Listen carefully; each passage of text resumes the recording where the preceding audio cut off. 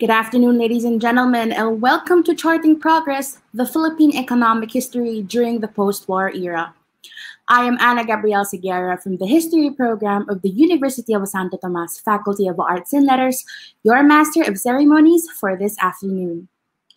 We are now live on the Talakasaysayan YouTube page for registered participants and the Facebook page of both UST Department of History and UST History Society.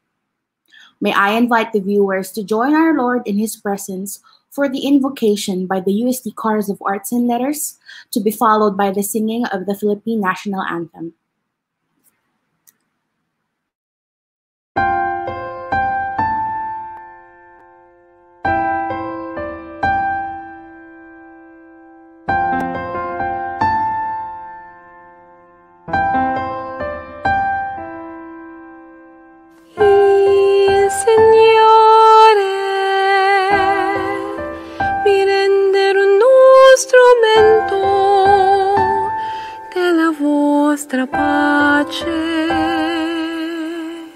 Lord, make me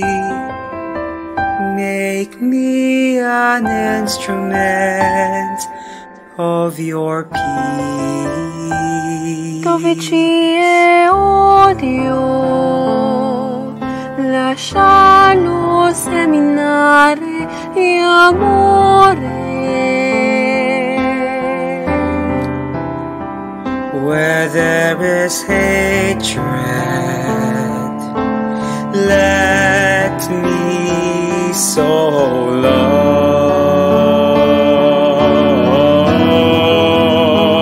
Dove ci è ferita, perdona. Dove ci è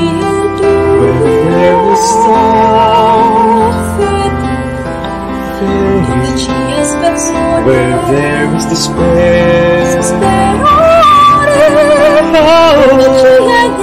where there is darkness, where there is sadness, joy.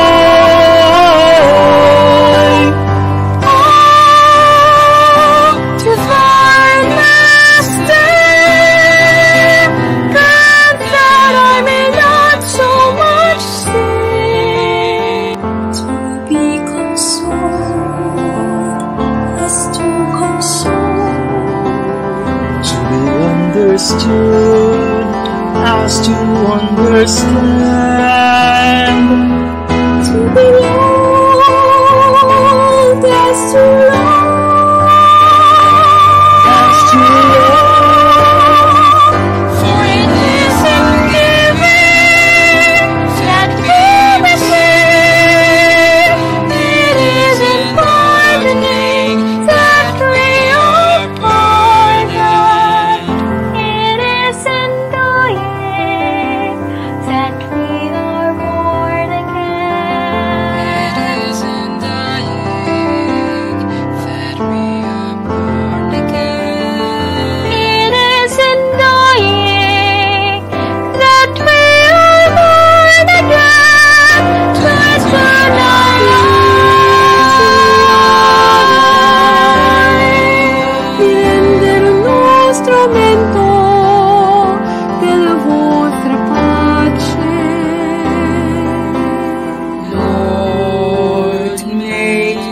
Signore,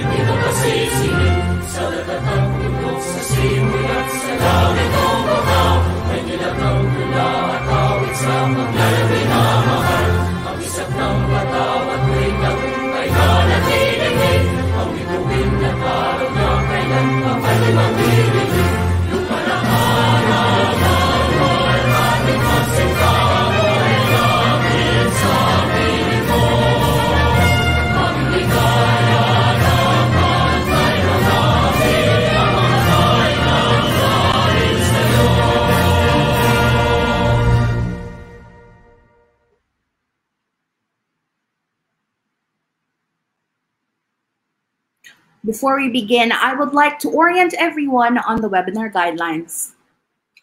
All students and faculty members are encouraged to participate in the discussion by asking relevant and brief questions to the presenters, as these questions will be answered during the open forum.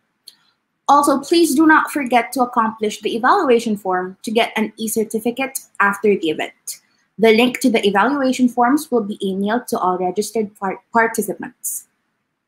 To welcome us to this event, may I call on Ms. Calista Chavez Bravo, the class president of 3 History and the co-project head of this event, for opening remarks. Thank you, Ms. Segura, for that introduction. To all the students, professors, guest speakers, and beloved viewers who are all tuned in right now, good afternoon. On behalf of the UST History Society, it is my greatest pleasure to officially welcome you to this webinar about the Philippine economic history in the post-war era. The post-war era of the Philippines has been a topic that sparked interest among many scholars and historians. It was during this time that we, the Philippines, have been freed from the 40-year colonial chains of the United States. However, upon seeing the developments that transpired after World War II, scholars have argued that the social milieu of the independent Philippines did not significantly differ from the time that it was colonized. Both the political and economic structures that pervaded the American period have been retained in the Third Philippine Republic. More importantly, in the field of Philippine economic policies, American politics played a dominant role. The Philippine legislations have been framed to serve the primary interests of the United States over their own national interest. Through this webinar, the UST History Society aims to unveil scholarly insights of the Philippine economic state after it was granted independence. Progress, viewed from the economic lens, will help the students of history gauge how far the Philippines have gone in becoming an independent country. Moreover, since economic history is also one of the undermined fields in the discipline, we also hope that this webinar would set forth discourse and encourage a culture of research about the economic state of the post-war era in the Philippines. As we continue to widen our understanding about Philippine history, we must learn how to take the necessary steps that will help us achieve this goal. This webinar, as the organizers believe, is one of those significant steps. Once again, good afternoon, everyone, and we hope that our invited speakers for today will stimulate your interest in the historical discipline. Thank you. Thank you so much, Ms. Bravo. To formally introduce the first speaker, may I call on Mr. Malik Yukotongan, incumbent speaker of the UST History Society, legislator. Thank you, Gabby. It is my greatest pleasure to introduce our first speaker.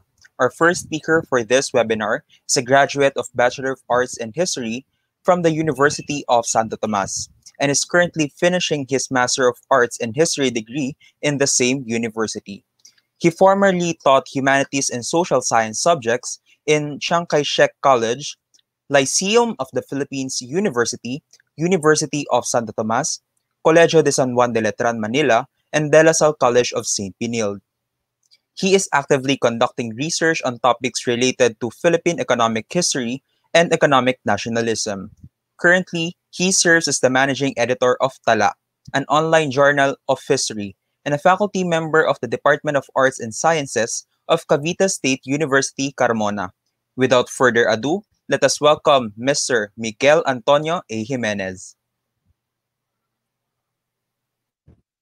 Hello, thank you very much for that introduction.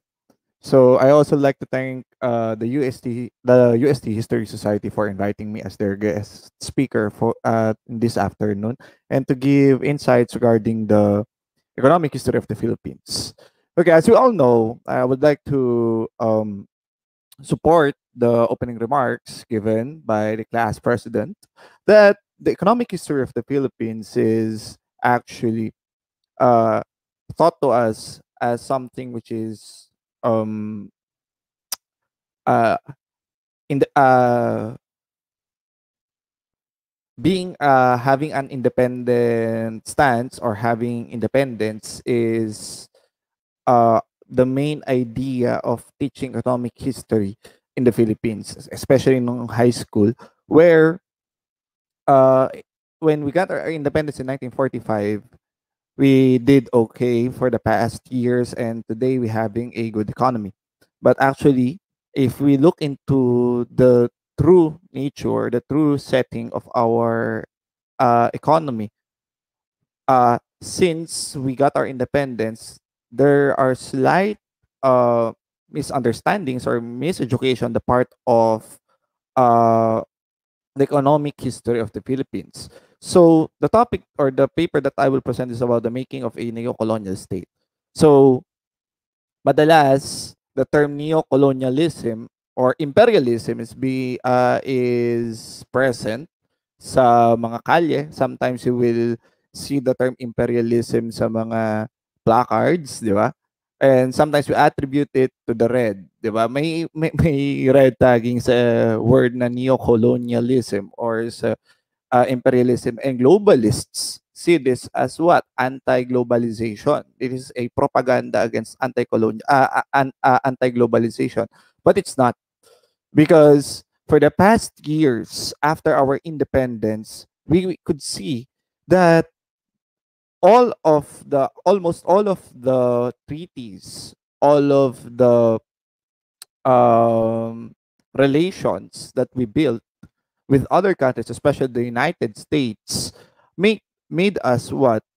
A an economy of just a supplier of raw materials to other industrialized countries.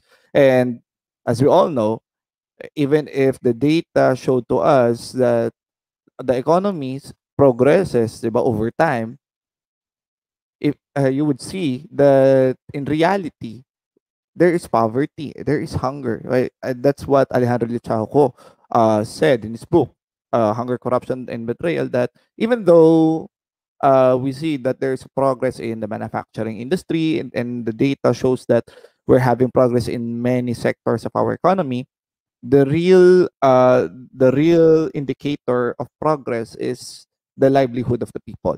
So the making of a neo-colonial state. So what is neo-colonialism? The first question is, do we know? We always see it. We always use the term neo-colonialism in terms of our relations with other powerful countries, especially. Diba? It came from the word colonialism, diba? As we all know, when we say colonialism, it's a traditional way of taking over another independent country through the use of force. Diba? But there's a term neo here, because as we all know, by the time na dumating yung 1900s, there's a shift in the strategy of controlling other countries, especially when former colonies were granted or acquired their independence. Okay, so neocolonialism. This definition could be seen in Alejandro Lichauco's book, The Hunger, Corruption, and Betrayal. So first, the first definition of neocolonialism is the policy of a strong nation in seeking political and economic hegemony over an independent nation or extended geographical area without necessarily reducing the subordinate nation or area to the legal status of a colony. And through this definition, medyo maguguluhan siguro ang tao. Maybe that's the nature of people, that if it's wordy, pag wordy siya, mas mahirap siya maintindihan. So, Lichauco used the second definition to simplify the first one. So, it is the exploitation of a supposedly independent region or nation as by imposing a puppet government. So, do we have a puppet government? That's the first question now. Do we have a puppet government? Is there an exploitation of other countries sa ating bansa ngayon? Especially today, di ba? The stance or the image being projected by the government is that they are charting an independent foreign policy, independent economic policy. But is it true? Or is it just a facade to hide the true nature of our economic and diplomatic policies? So, the economic history of the Philippines started, okay, titingnan natin, actually, if you will take economic history, Sometimes mabobrought out yung, for example, the Spanish period, of course, the kind of trade na ginawa ng pre-colonial times. But the actual Philippine economic history, ang talagang starting point niya is when the Philippines got independence in 1946, diba? And this is a part of the Declaration of Independence read by Paul MacNutt sa Luneta uh, during the granting of independence on July 4. Okay? So whereas the Act of Congress approved March 24, known as the Philippine Independence Act, directed that on 4th day of July, immediately following a 10-year transitional period, Commonwealth, leading to the independence of the Philippines, the President of the United States of America should by proclamation withdraw and surrender all rights of possession, supervision, jurisdiction, control, or sovereignty of the United States of America in and over the territory and the people of the Philippines. Pero siguro na-overlook ito, except certain reservations therein and thereafter authorized to be made. And on behalf of the United States, baba tayo na konti. Of course, nakita na natin sa baba, United States of America hereby withdraws and surrender all rights of possession, supervision, jurisdiction, control, or sovereignty now existing and exercised by the United States of America. But again, there's a slight line there na medyo sketchy. Except certain reservations therein and thereafter authorized to be made. And before July 4, may something na nangyari. Okay? Before July 4, and bago pa maging independent ang Pilipinas at bago pa mag-grant ang independence, may mga machinations ng ginawa ang United States may plan na sila to really make the Philippines still a colony of the of them. Okay? So, now, bakit ngayon ang 1946? Kaya nga ang tingin ng mga tao dito sa 1946 independence hindi siya masyado kinikilala at mas kinikilala natin yung 1897. 1898 na independence because the 1946 independence was granted. Okay? Unlike the other one, pinaglaban mo yan. And there's no independence na hindi pinaglalaban yan.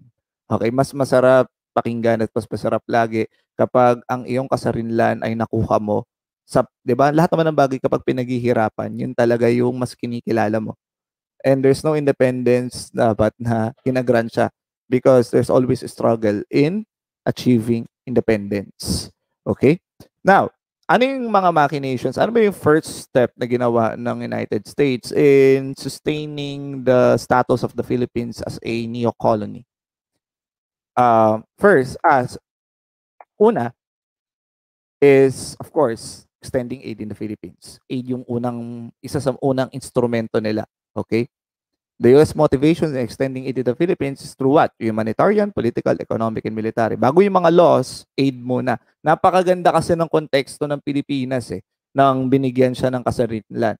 By the time the Philippines was given an independence, we all know that it was heavily damaged during the war. And after a year and after months lang, binigyan mo agad ng independence ang Pilipinas.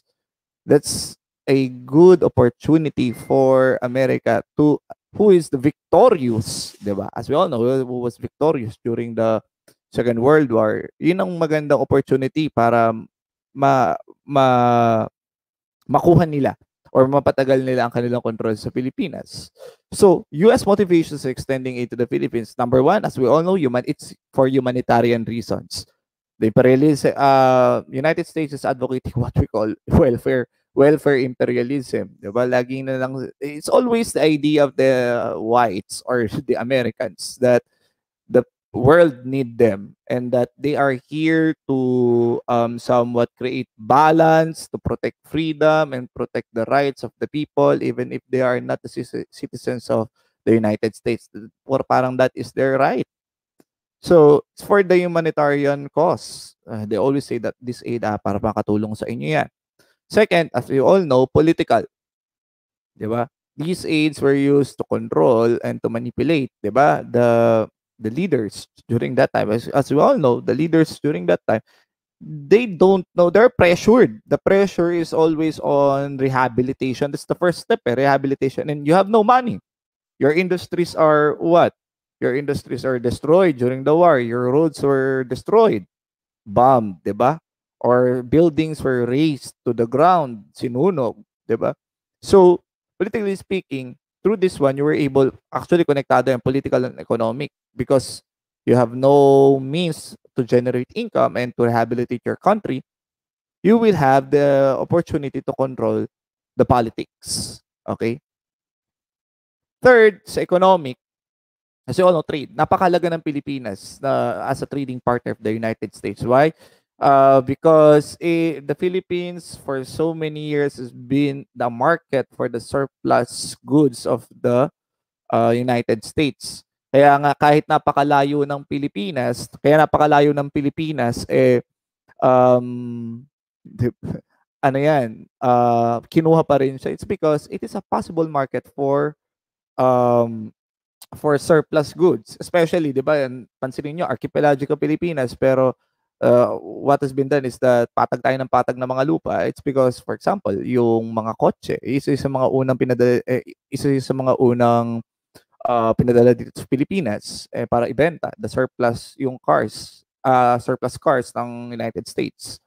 So, economic, the Philippines is a good market for the industrial goods, especially the surplus goods of the United States. And fourth, military defense. Because of the strategic location of the Philippines, it could give a good, the United States could create a good defensive outpost doon sa Pilipinas as a defense doon sa may Pacific side. Diba? Kaya nga meron ka mga military bases agreements, sabihin ng Pilipinas, tutulungan. Pero actually, the priority here is, of course, the defense of the United States. Okay? Now, what are the types of economic aid? Yung mga aid na sinasabi natin dito is meron din yung mga classifications, yung economic aid. Kasi minsan baka mamaya magugulat kayo, bakit parang nag-iiba yung aid na ibinibigay sa atin. So the two types of economic aid that were extended by the United States to the Philippines is one, rehabilitation aid, which was given to fund the rehabilitation program of the Philippines after its destruction during the war. So after the war from 1946 to 1948, 1949, yung mga aid na binibigay sa Pilipinas, that yung mga tawag doon ay rehabilitation aid. Okay? Now, to bolster the economy, once na medyo naayos na natin yung ekonomiya, nakapag-set up na tayo ng ibang industriya, dumami na yung mga businessman, medyo nakaraos na, hindi ko sinabi nakaraos na, we're now being granted what we call developmental aid, or these were given to bolster the economy of the Philippines. Okay? So yung rehabilitation for the first 3 years, ito yung in-extend sa atin, then transition, developmental. Okay? So, mapapansin niyo yan kapag nagbasa kayo ng mga economic history books, especially on the Philippine economic history, na minsan nagbabago yung terminologies, okay, on aid. So, this is the reason. Because yung purpose ng aid, nagbabago din. Okay? Now, another factor is the Belt Trade Act, or another machination done by the United States to maintain the Philippines as a neo-colonial state is the Belt Trade Act. So, this was passed July 2, 1946. Okay? July 2. Nangyari siya July 2, 1946, 2 days before the granting of the independence. Okay? This was sponsored by Charles Jasper Bell. It was supported by naging ambassador to after ng independence. Ambassador the United States to the Philippines, Paul McNutt, and as we all know, Millard Tydings.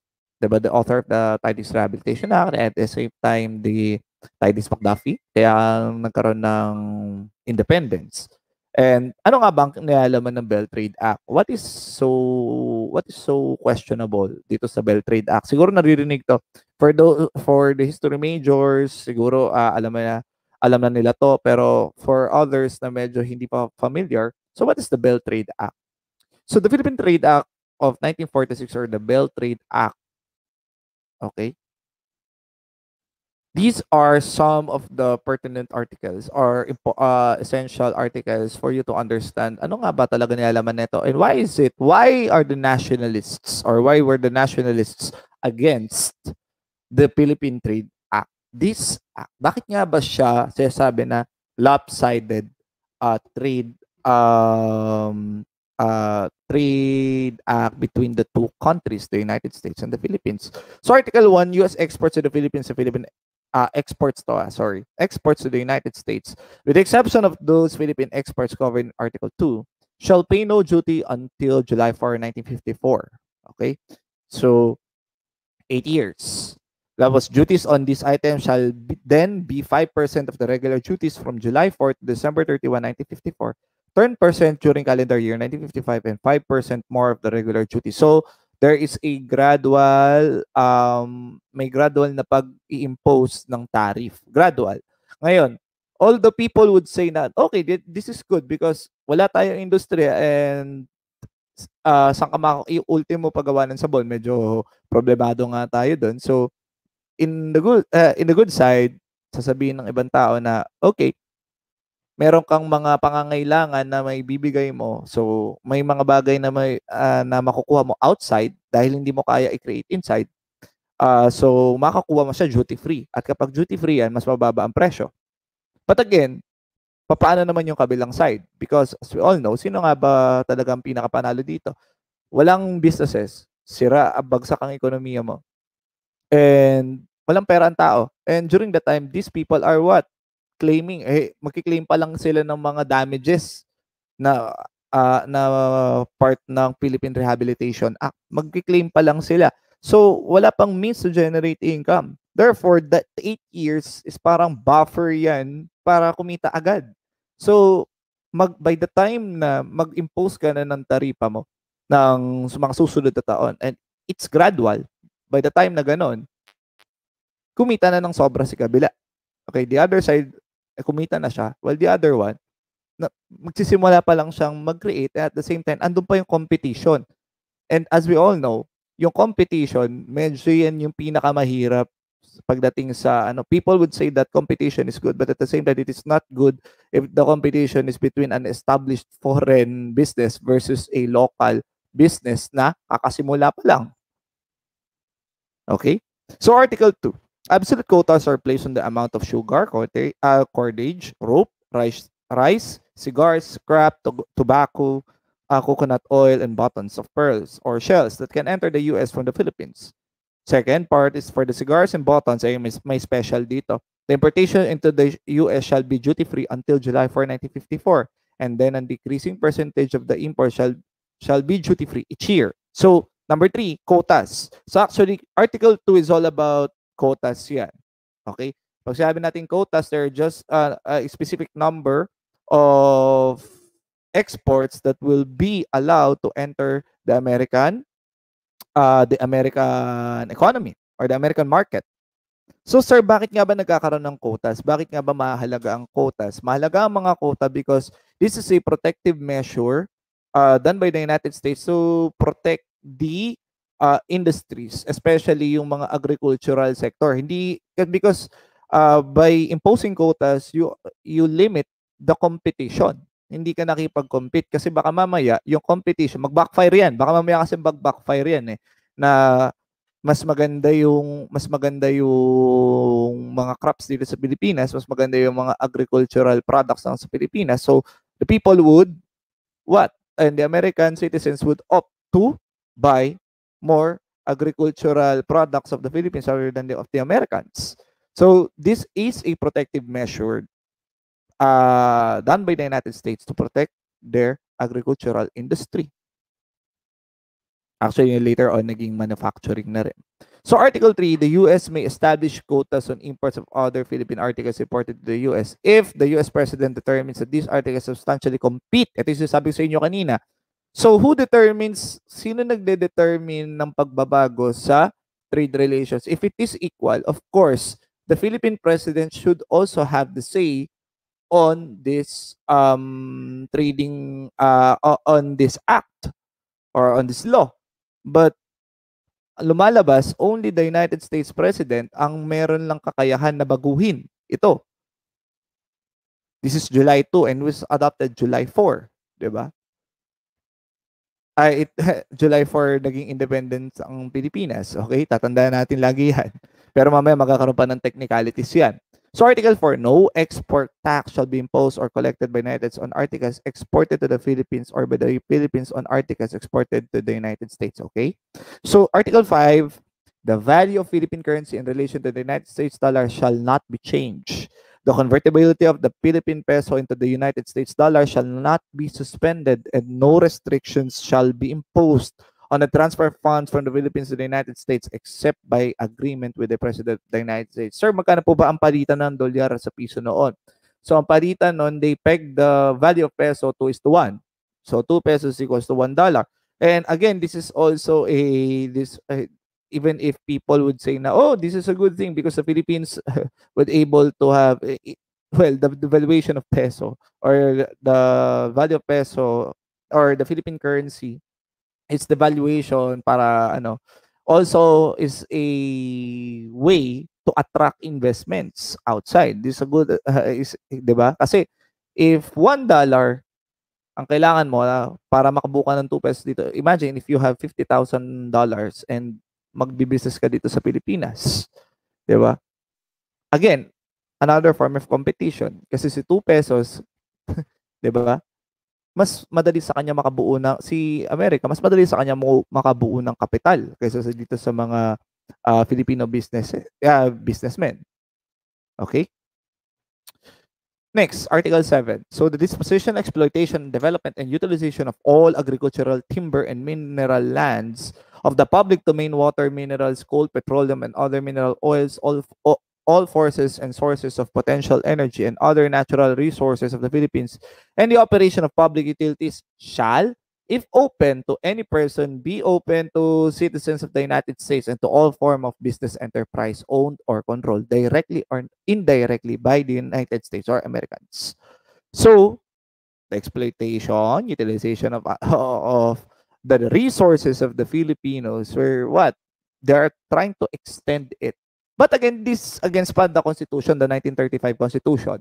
So, kaya may technicality dito sa part na to. Kasi it will go against dun sa 1935 Constitution. That's why they need to ratify it. Okay? So mamaya madidiscuss siya kung bakit meron technicalities ang belt rate at kailangan pang baguhin ng Constitution. So the government of the Philippines will promptly take such steps as are necessary to secure the amendment of the Constitution of the Philippines, so as to permit the taking effect as laws of the Philippines of such part of provisions of paragraph 1 of the article as in conflict with such constitution before such amendment. So when you accept the Belt Trade Act, you're also accepting what? The Constitution, the ratification of or the amendment of the Constitution of the Philippines. So ano kailangan i-amend doon?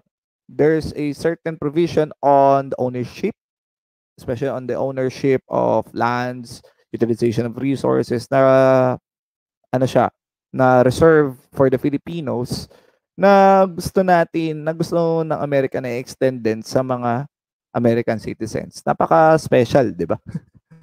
Now, meron din daw Article 10 but I opt not to siguro include siya because it's the same nature as the yung sa Article 4, okay, in that they should respect wala dapat hihain na they should respect the American businesses here and the power of the American presidents. So hindi ko siya masyadong hindi ko na masyado na elaborate dito, but Article 10, if you want to read it, it is available in the Shirmer and Shalom book. So nandun yung provisions of the Belt Trade Act. So another is the Philippine Rehabilitation Act of 1946. Again, pag nakita natin siya, it's a good thing. Napakaganda. Diba? That the Americans would extend help for the damages done in the Philippines during the Second World War. So you have a $400 million were appropriated for the payment of compensation to qualified persons on account of damage or to loss of private property. Another 120,000 payment for the rehabilitation of public property, and another 100 120 million pala, sorry, and 100 million amount of surplus properties of the United States to be transferred to the Philippine government control. So, kadalasan dito sa $100 million na ito ay yung mga war vessels, cannons, yung mga ginamit, yung mga jeep na ginamit nung Second World War, they were, syempre, mas mahal.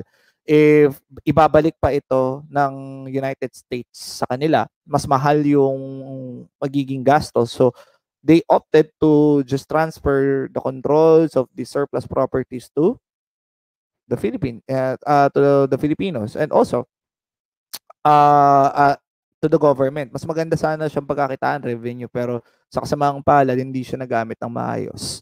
But these compensations could only be attained, or will only be available if the Philippines accepts the Belt Trade and Parity. So yung kawang gawa na sinasabi dito, the humanitarian reason of what helping the Philippines, tinay up siya to certain conditions. May mga conditionalities bago mo siya makuha. And the Filipinos, as we all know, during that time, it's either they are pro-Americans and they believe that the Americas tawag doon, purpose is just to help the Filipinos, medyo nagkamali sila dito. Okay? Now, ito na yung sinasabi natin na amendment na Constitution. So, when the Belt Trade was accepted, okay, they try to, these technicalities now, because they want to insert the parity question. Parity. When we say parity, you're giving equal footing or equal rights to the Americans. So, may equal rights ang Filipinos and Americans sa Pilipinas, especially on business, in running business, utilize public properties, and at the same time, yung accessibility to the resources. So, that's the parity question. If the Filipinos would, tawag doon, if the Filipinos would accept or would give or would approve giving the Americans equal rights with the Filipinos. So, in his address in the University of the Philippines, Rojas said, diba? But as I said, that war damage payment will not be sufficient to restore these industries. That is why I have established the Rehabilitation Finance Corporation. So moving on, ano sinasabi niya dito? Maka-bold. Let's read it. I am borrowing from the United States, and if this amendment is passed, the parity clause, I am practically sure that I am going to get the money I want to borrow and which the country needs. I am going to get the money from the United States to put it work here in the Philippines for the benefit of future Filipino generations and our own. Defeat this amendment and you are going to destroy the whole economic program of this government. The only program that has been presented here for the rehabilitation of our people's livelihood and our country's economy. So, may mga strings. The help being extended to the Filipinos, may kapalit. Laging may kapalit. Kaya nga there's no such thing as free dito sa mundo ito. Na kahit man libre ka dito, kahit sabihin mong ilibre ka ng lunch, of course, you're giving time dun sa taong yun. So, meron ka pa rin ibinibigay na kapalit. And in the economic setup, hindi rin naman papayag sila na magbibigay din ng bagay-bagay na ganun kadali. Because that is loss for them, economically speaking. There is the opportunity. And because the Filipinos believe that wala na talaga sigurong paraan para makaahon tayo. Though, they started to give in dun sa sinasabi, to accept this unfair trading relations or unfair relations with the United States. But before that, this was met by great tawag doon, resistance from the nationalists. Okay? Because as we all know, Rojas, the Liberal Party, the formation of the Liberal Party and Rojas, and who supported them, he just it was the Americans who also supported the formation of this quote unquote left wing of the Nacionalista. Okay. The presidency of Rojas is also supported by the Americans because they don't want Osmeña. If you want to learn to further learn the reason why Osmeña is not really that popular to the Americans, you can read Theodore Friend nandoon. So, the infamous parity clause. So the parity clause, which would grant equal footing for Americans and Filipinos in exploiting natural resources and owning and operating public utilities in the Philippines. So there are two battles, okay? The battle in the Congress and the plebiscite, the battle with the people. So the battle in the Congress, may mga machinations na ginawa ang Rojas together with the Liberal Party to secure the 3/4, okay? The 3/4 approval of the Congress in what? Inserting the parity clause in the 1935 Constitution. So the first thing that they did is the Filipino elites unseated the elected members of the Nacionalista and the Democratic Alliance in Congress who they believe would oppose the government. Sino yung mga to? For example, Recto and his allies and Nationalista allies. As we all know, Recto is a staunch nationalist. Okay? And the Democratic Alliance, yung mga nasa left. Okay? And including Luis Taruk. Imagine, yung mga nasa red doon, you could interpret it that before, yung mga sinasabi nating leftists, really, they are willing to follow, di ba? They are willing to follow the procedure of what? Taking us into the government, that to be able to change the system, di ba? You will use what? Yung legal, di ba? Yung kung ano yung nararapat, which is what? Through election. Pero by unseating them, by unseating these members of the community, these members of the society, ano nangyari? Lalo lumala ngayon yung rift. Okay? People would, Rojas would always tell that the Nationalistas and the Democratic Alliance in Congress are what? They are against the rehabilitation. They are against the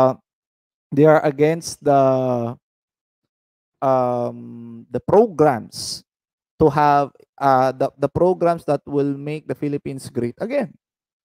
Kumbaga kontrabida ang tingin. That's propaganda. Okay? Also, Rojas and the Liberal Party offered patronage and pork barrel funds in exchange for an affirmative vote. It's nothing new. Okay, it's nothing new. Using the pork barrel to control the Congress. Now, they were able to secure the 3/4 votes. Okay? Although prinotesta ito ng mga nationalista sa Supreme Court, the Supreme Court sided with Rojas. Okay? Now, the plebiscite. Now, after securing the votes doon sa Congress, they need the plebiscite naman. Ano naman ginawa ng Rojas? Okay? So, there are also machinations doon. Hindi lang sa Kongreso, pero dito din. Number 1, polling places were transferred to heavily populated places. Bakit po? To limit the influence of the hooks doon sa voting. Kasi, as we all know, the hooks, malalakas yan, especially sa heavily populated areas, the central Luzon part. Napakalakas nila doon. So, para mabantayan nila at mabawasan na impluensya, nilagay nila dun sa mga heavily populated. Nilipat nila yung mga polling precincts sa mga heavily populated places. And at the same time, you would see that the government is having a an aggressive approach in dealing with the hooks. Okay? So the rise of the number of hooks killed from 1945 to 1946, tumaas yan. Okay? Also, teachers were barred to serve as poll watchers because the government believes that these teachers are biased against the parity. So, medyo talagang alam na natin sa system of education, medyo critical talagang mga elites when it comes of educating the people, especially doon sa mga educated. Ang edukado, medyo nagalit sa kapwa edukado yung nangyayari. But again, what happened? So the result, the yes vote garnered 432,833 votes, which compromises 78.89% and 115,853 for the negative votes. All in all, the parity clause was inserted and the 1935 Constitution was amended, the parity clause was inserted, and the Bell Trade Act was accepted. So, what happened now? Umokay ba ang Pilipinas after the Bell Trade Act as promised by Rojas? Actually, Rojas was not able to see, diba, the effects of the Bell Trade Act. He was not able to see it as an American boy, as someone who supported the Americans simula nung World War, 'di ba? Nag-serve siya sa World War hanggang sa pagkamatay niya. Unfortunately, namatay siya sa US base pa. Okay? So he was not able to see the effects of his advocacies. But these are the effects of Bell Trade. Number 1, Philippines became a source of raw materials. Okay? So nag-groundan tayo sa agricultural, yung agricultural industry lang natin. So bakit nga ba mayroong problema if agricultural lang ang malakas na sektor na sa ekonomiya? And at the same time, ano mang masama kung tayo lang ay source of raw materials? May mga problemang kaakibat na madidiscuss din sa mga susunod mamaya. Next, Philippines is a market of industrial goods. So imbis na ano ka lang, you produce a source first you're just a producer of raw materials and a source of raw materials. At the same time, you're a market, you're just a consumer. Okay? Every one of us is a consumer. Okay? Kahit sabihin mo na, sir, ano naman yan eh, nagbenta tayo ng mga wood, di ba? Pero at the same time, mas murang binibenta kasi raw, pag binenta sa'yo, mas mahal. Processed eh. Okay? As what one of my professors would tell, ginisa ka sa sarili mong mantika. Next is perpetuation of the Philippine agricultural economy. Up until today. Well, sasabihin nila, this is our identity as Filipinos, but agricultural economy itself would not elevate poverty or hunger in the Philippines. The funny thing today is that we are an agricultural economy, but at the same time, we are exporting agricultural products for other countries. Well, sabi nila, for competition thing. Pero, okay, I will discuss it further later. Papaag. So, the neglect and consequent death of Philippine manufacturing industries. Okay? Competition, because of competition. Kadalasan sa manufacturing industries, ang talagang lumalaban dito sa competition. Ang nagiging dahilan dyan, yung without protective measures, because the Philippines is vulnerable, diba? And Filipino businessmen are vulnerable to what? To unlimited influx of American goods. What is happening now? Ang nakakawawa ngayon is our local businesses and enterprises. So Philippine efforts to heavy industrialization was aborted. And at the same time, heavy industrialization was aborted. Okay? So, raw materials lang tayo, pero kung may kailangan tayo na tingin tayo sa iba, people would say na, oh, that is communal. But at the same time, communal, pero gutom yung tao. Now, our relations with the United States remain on a most cordial and friendly basis. The American government is giving every evidence of its continued interest in our welfare. That is what Manuel Rojas said in his third State of the Nation address, which turns out to be his last. And up until his death, he supported and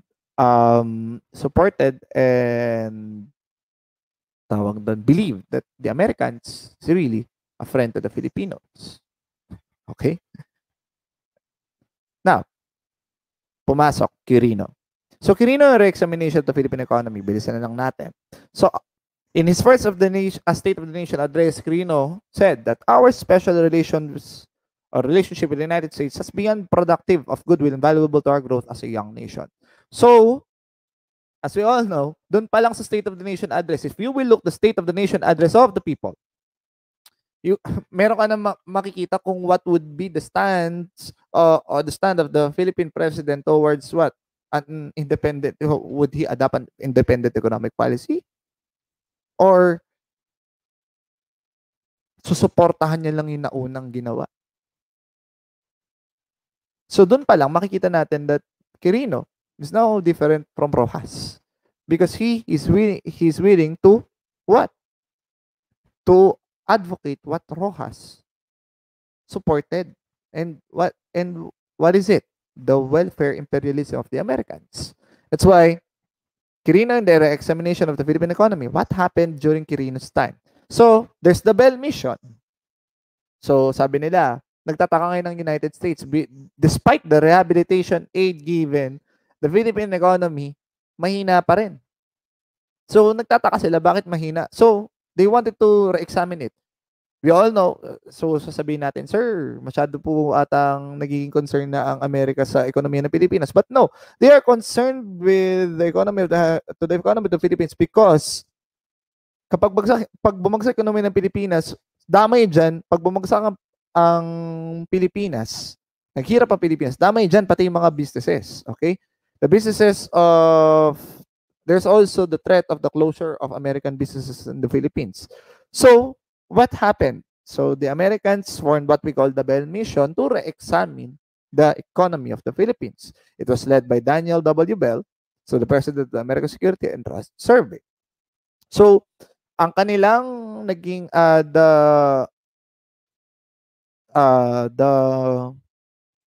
output or yung kanilang findings makikita natin sa tinatawag na Bell Report. So this are just excerpts dun sa Bell Report. So ano yung mga nakita nila? Number one, the large differences between the rise in wages and the prices indicated that the level of profits was exceptionally high during the period 1945 to 1949. This is borne out by the available data on corporate profits and the large volume of investment financed by retained profits in business and agricultural enterprises. These profit and the lag of wages behind prices have meant that real income in the Philippines since the war has been redistributed to the disadvantage of labor and other low-income groups. Another, the mounting deficit of the government during the years of high national income and inflationary pressure is indicative of the lack of a forceful policy on government finance. It indicates a failure on the part of the government to recognize its responsibility to levy taxes and to provide an administrative enforcement staff that can collect taxes. So one of the primary reasons kung bakit umihina economy is that there's no protective tax. So pasok lang dito, pasok ang investments, pero at the same time, ano rin nangyayari? That's one of the weakness of the economy of the Philippines. Pasok na investment, kuha agad. There's no restrictions. Walang control. Okay? So, what's happening now? Kapag lumago, kinukuha agad yung investment, nalilive agad sa Pilipinas na walang pera. Bawas. Humihina kanyang ekonomiya.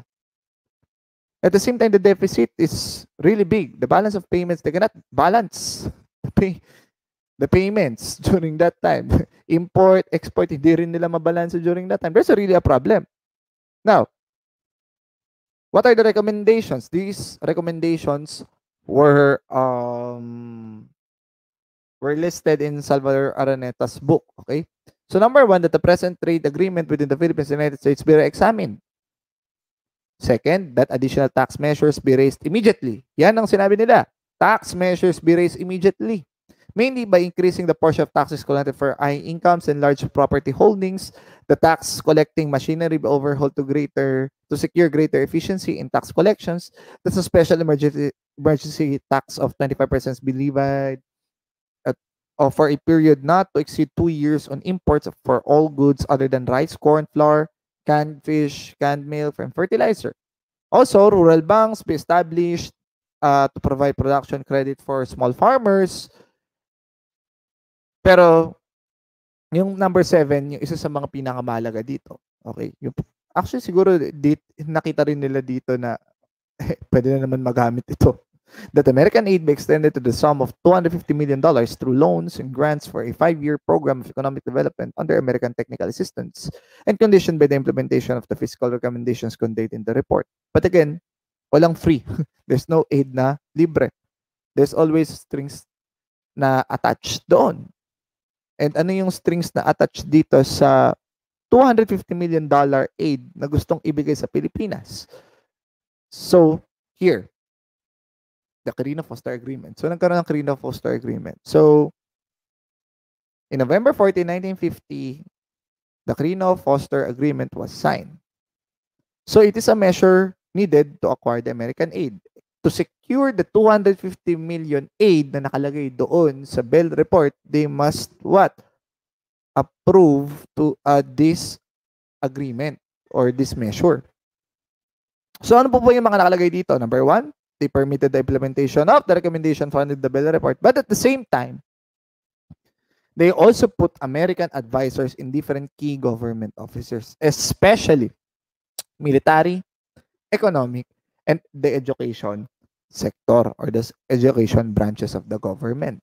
Napakahalaga ng military, economic, lalo na ng economic, especially the education. Even if we downplay the education system, napakahalaga ng part ng economic sector lagi. Okay? Now, Import and Export Control Act. Also, the Americans approved the implementation of controls on import and export. Bakit? Because they don't want the Philippines to to reach bankruptcy. Bakit hindi papayagan? Bakit hindi papayagan? Kasi concerned sila. Of course, because bankruptcy would what they believe would lead to the conversion of the Philippines to communism. And the conversion of the Philippines to communism will what in turn result to the loss of American businesses in the country. Because the Philippines has been a good market, okay, for the American goods. Napakagandang market niyan. Pero itong pinaka, dito, one of the problems, yes, nakuha natin yung financial aid, but it was not completely disbursed. Out of the 250 million promised, only $330 million were disbursed. At the same time, the money given to the government was not spent for economic purposes. It was used to support or to finance their anti-insurgency campaign. Yan na naman tayo sa anti-insurgency campaign na na dapat yung pera napupunta doon napupunta sa ekonomiya, napupunta doon sa mga bagay na should be second, third, or fourth priority natin. Okay? Now, Quirino. So, Quirino's fame is not slightly dwindling sa mga nung patapos ng kanyang termino. Now, what happened?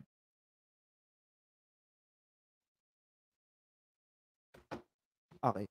So what happened? So most vital to our internal growth is the development, however, of our trade relationships with the United States. So the government has asked for the re-examination of the Belt Trade. So during the time of Magsaysay, as we all know, Magsaysay is or was put into the presidency just like the other presidents. They were supported by the Americans. Okay. And what happened during the time of Magsaysay, it was the renegotiation of the free trade. Kasi nung panahon ni Magsaysay, doon napaso yung Belt Trade Act. Now, the call for renegotiation of the Belt Trade was revived.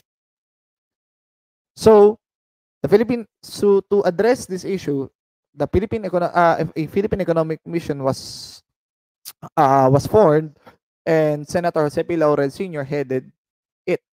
So, bagsak natin ay yung Laurel-Langley Agreement. What happened? Ano naman ang nangyari ngayon sa Laurel-Langley Agreement? Nung nagkaroon ng renegotiation sa free trade. Number 1, there's removal of the total control of the US President over the peso exchange rate. Okay, tinanggal siya. That's a good thing. Check. Adjusted the import quotas for the benefit of both countries. Check pa rin yan. Maganda yan. Improve the preferential tariff rates for Philippine exports. Also, check. But The parity privileges of the Americans was extended to all forms of business activities. Dati may reservations pa for the Filipinos. There are special business activities that were reserved for the Filipinos. Ngayon, it was open to all Americans. At the same time, exempted the Americans from the retail trade nationalization law and other Philippinization procedures. Okay? Now, this Laurel Langley was met by a resistance from the formidable Recto, okay, the nationalist, the leader of the nationalist crusade in the 1950s, because he believed that all these parity rights are merely in form, certainly not in substance. Pinapakita niya na patas yan, pero actually, pag naramdaman mo ang epekto niya, hindi siya talaga patas. As far as those rights granted in favor of the Philippines are concerned, it cannot be questioned that there is mutuality by the wording along of the agreement is considered, but certainly there is none in actual application and practical results. The concession made to us is empty, and the much heralded mutuality is nothing but a mirage. It is not real. Now, alam na natin, medyo cut na natin to. Bilisan na natin to. So, magsaysay, nakat yung kanyang term because unexpectedly may namatay na naman tayong presidente. But he was succeeded by Carlos P. Garcia. And Garcia, medyo different na kanyang approach because he adopted what we call a nationalist approach. Well, people would say that takot kasi siya kay Recto because as we all know, people, especially the presidents, talagang binabanggayan ni Recto. Okay? And these politicians are afraid of Recto and the nationalists. So, tignan natin yung sinabi niya sa kanyang State of the Nation address. It is clear that we cannot continue to draw on our international reserve as the present rate. But the slackening for a time of our consumption of dollars would mean either cutting down our imports of machinery and raw materials or sacrificing more of our consumer imports in favor of the industrial. The cost of economic progress constrains us to take the latter course, while efforts are being exerted to explore source of new capital from abroad. We cannot expect to bring about the degree of economic improvements we have set for our country without diverting a higher proportion of the national income to capital investments. Such a course inescapably entails our foregoing of less essential consumption and wasteful investment. That's why during Garcia's term, kilala siya sa tinatawag na austerity program, the Filipino First policy. Okay? So, mamaya di-discuss ko yan. Pero what happened first? This is one of the reasons. This is one of the reasons why Garcia lost the confidence of the United States together with the International Monetary Fund. Nagkaroon sila ng rift. So, sir, what happened? During the time, Miguel Cuaderno, the central bank governor, so nakipag-meeting siya with the IMF to avail what we call a stabilization loan amounting to $25 million. But IMF, of course, will not just give that stabilization loan na parang ng pangmadalian. There are certain conditions na dapat ma-meet before giving this stabilization loan.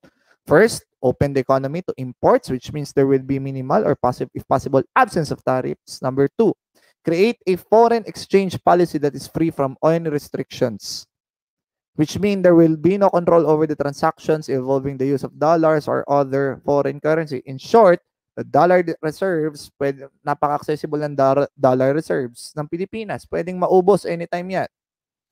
Next, the value of peso should be devaluated. At the same time, and to implement a strict fiscal and monetary policy which is austere with welfare projects and social services and maintain highest interest rate policy. Of course, nagdalawang isip dito si Miguel Cuaderno. No, pero before pa lang nasabihin ni Miguel Cuaderno na nagdadalawang isip siya and he is against these conditions, the IMF already ended the discussions because nalaman nila that the United States would wanted to incline doon sa decontrol rather than these conditions. They opt doon sa decontrol kaysa sundin ito. And Garcia doesn't want to impose or to implement these conditions sa Pilipinas. Kaya titingnan natin his second State of the Nation address. He said, I am definitely against the devaluation of the peso. This is a measure that may prove beneficial to a handful of privileged class, but it will certainly bring hardships and suffering to millions of our people. And days before his second State of the Nation address, he signed Circular Central Bank Resolution number 12. What is it? It is the start of the Filipino First policy, or the reduction of the foreign exchange allocations for all non-Filipinos with the exemption of the Americans. Sir, bakit exempted ang mga Americans? Kasi covered sila ng Laurel-Langley Act. Okay, ang Laurel-Langley Agreement. So, sa ibang mga foreign exchange allocations, nabawasan yon, pero hindi nagalaw sa Amerika, yun nga, because of the Laurel-Langley Agreement. Aims to ensure that the growing industrialization will be beneficial to the Filipinos by giving them preferential treatment over non-Filipinos. So this became an essential factor for the rise of Filipino pioneers of industrialization such as Salvador Araneta, Hilario Nenares, other pioneers of industrialization in the Philippines. Pero hindi siya ganoon, but this was what? There's a negative effect naman. May mga negative comments ang ibang tao, especially the international body doon sa policy ni Garcia. Number one, Recto. Local muna tayo. Sabi ni Recto, even if the Filipino First policy, napaka-limited ng nationalism dito kasi mga mayaman lang, yung elites lang yung makikinabang dito. Pero again, this is still a good effort to impose a nationalist policy dito sa Pilipinas. At the same time, Hartendorp, and the editor of the American Chamber of Commerce, said the slogan is not inspired by an honest nationalism, let alone by patriotism, because as we all know, these economists, these people, they are against, these Americans are against what? Protectionism. They will always push for a globalist approach. Okay? A globalist approach in terms of economic policies. Now, the setback kay Garcia, ano naman naging setback? So, the CIA was mobilized to unseat Garcia and his allies. So, nagsimula yun din sa senatorial elections. Kasi nun sa senatorial elections, they supported the Grand Alliance, pero natalo ang Grand Alliance. At natalo rin yung Partido Nacionalista ni Garcia. But even though the Grand Alliance supported by the CIA lost during the senatorial elections, pinakita niya yung vulnerability ni Garcia, yung weakness niya na pwedeng matalo si Garcia kasi the influence of Garcia is limited. Limited kasi natalo yung allies niya dun sa senatorial elections. And sino ang number one nun? The Liberal Party standard bearer, Diosdado Macapagal. Okay? The Vice President. So during the 1961 presidential elections, the CIA opted to support the candidacy of Diosdado Macapagal. Ngayon, kung hindi kayo naniniwala that the CIA supported Diosdado Macapagal, read his memoirs. Meron yan sa dyaryo on, I forgot the newspaper, but it is available. Okay? So, Diosdado Macapagal, nung natapos ang kanyang term, he exposed that the Americans would always support someone who they think will support the American policies and the Philippines. Okay? The pro-American policies in the Philippines. So they accused the Garcia administration of rampant corruption and promised a clean government. And what? Naging effective to. It showed that the Filipinos would want a clean government rather have a nationalist government. Okay? Now, what happened after?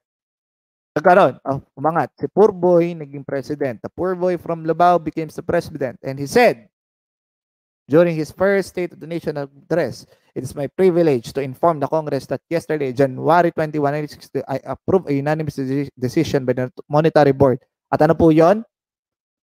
To institute the first large measure of genuine control in our foreign exchange transactions since the establishment of the exchange controls over a dozen years ago. So, the control na hindi makuha ng mga Americans kay Garcia, na kuha nila kay Macapagal. And this is ito yung kapalit ng presidency. That's why they supported the Macapagal, the candidacy of Macapagal. All these moves has been taken after consultation with approval by the International Monetary Fund. Okay? And guys, viewers and listeners, this is the first time that the International Monetary Fund, that the Philippines felt the influence of the International Monetary Fund in the Philippines.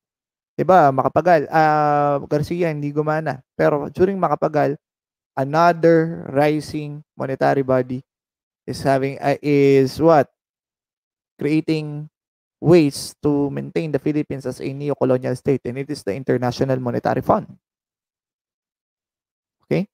Now, under Macapagal's term, may tinatawag tayong decontrol program. At sir, ano po ba yung decontrol program? So, through the decontrol, it fully dismantled the exchange controls, okay? Permitted the peso to seek its real level of value, and at the same time allowed full convertibility with the central bank retaining only 20% of the dollar proceeds from export. Now, mabilis na uubos ang dolyar ng Pilipinas, and as we all know, dollar reserves are important to the government because dolyar ang gamit natin sa pakikipagtransaksyon when buying machineries, international transactions, we use dollar as the currency. Ngayon, mas mababa ang dolyar mo, mas mababa ngayon yung mas malilimit yung transaction mo. Pero that is what is happening. The flight of capital, yung flight ng investments capital, yung flight ng capital from the Philippines outside, mas lalong naging possible. Okay? So, you will lead the Philippines again to another stage of bankruptcy. So, the 1950s yung mga industrialization efforts na 1950s at the same time yung pag-angat na ekonomiya ng 1950s, it's at the brink again of bankruptcy. Yun na naman ng Pilipinas. Also, devaluation of the peso because it tries to attract foreign investors as it reduces the cost of investing in the Philippines. Devaluation attracts foreign investors attracts competitors, and as we all know, competitors have the high ground sa ekonomiya. As we all know, we have the rise of the technocrats. Okay. Now, rise of technocrats. Pag sabi natin mga technocrats, these are people influential in the government that tries to control, that serves as the mouth and the eyes of the International Monetary Fund, World Bank, United States, and the Philippines. They ensure that the policies of IMF, WB, and US are being implemented in the Philippines. So, majority of these technocrats are globalists, okay? Majority promotes what? Import liberalization and labor-intensive, export-oriented strategies. And at the same time, the rise of the technocrats also supported an open relations they are against protectionism. Okay, don't want any tariffs. As much as possible, free trade. Okay, yung pinagusto nila free trade.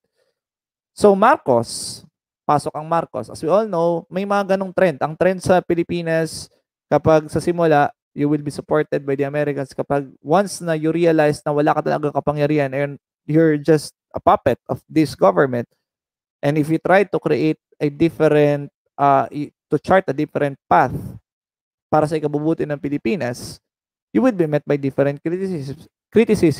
You will be criticisms. At the same time, the blessings of the powerful international monetary agencies, and at the same time, the powerful United States will not support you anymore. You will lose the support of these governing bodies. Now, under the Marcos presidency, he continued the control program. Okay? At the same time, itong pinaka talagang notable dun sa Marcos administration, the ballooning of national debt. So in span of 4 years, the first phase from $600 million again $1.9 billion. Sir, bakit ba utang ng utang? Bakit mahalaga ang utang? Now, mamaya i-explain natin. And the devaluation of peso through floating rates. So hindi na fixed exchange rate. Floating rates na ngayon. And floating rates are determined by different variables in the economy. Hindi na siya yung tipong, okay, ipapeg natin sa ganito. Okay? Evaluate natin. Siguro gawin natin $12. 12 peso, fixed siya. Pero ngayon, fluid. Medyo volatile tong floating rates because there are many variables na titignan. Now, through this application, through these economic policies by Marcos, by continuing the devaluation, it led to, number one, unemployment rate, the rise of unemployment rate. Okay? And unemployment rate would also give rise to what we call poverty rate. Now, Marcos presidency under the martial law. Sorry, I need to to fast forward yung presentation. Now, the proclamation of the martial law happened September 23, 1972. At medyo bago yung nangyari. Medyo wala naman bago nangyari, pero siguro naging mas mahigpit. Hindi pa naman ako buhay nun. Baka mamaya may mga magalit. Now, the implementation of labor-intensive, export-oriented strategy. Okay? Dito nag-start yung mga industries na pag-support sa mga labor-intensive, export-oriented. So, mag-export. Diba? Ano natin? Kaya manufacturing, ano dito eh. So, at the same time, there's a membership of SAGAT or General Agreement on Trade, on Tariffs and Trade. So, 1975, as we all know, yung GATT, ang gusto ng GATT is always what? To break, di ba, yung tariff and other protectionist approaches na nakasagabal sa free trade.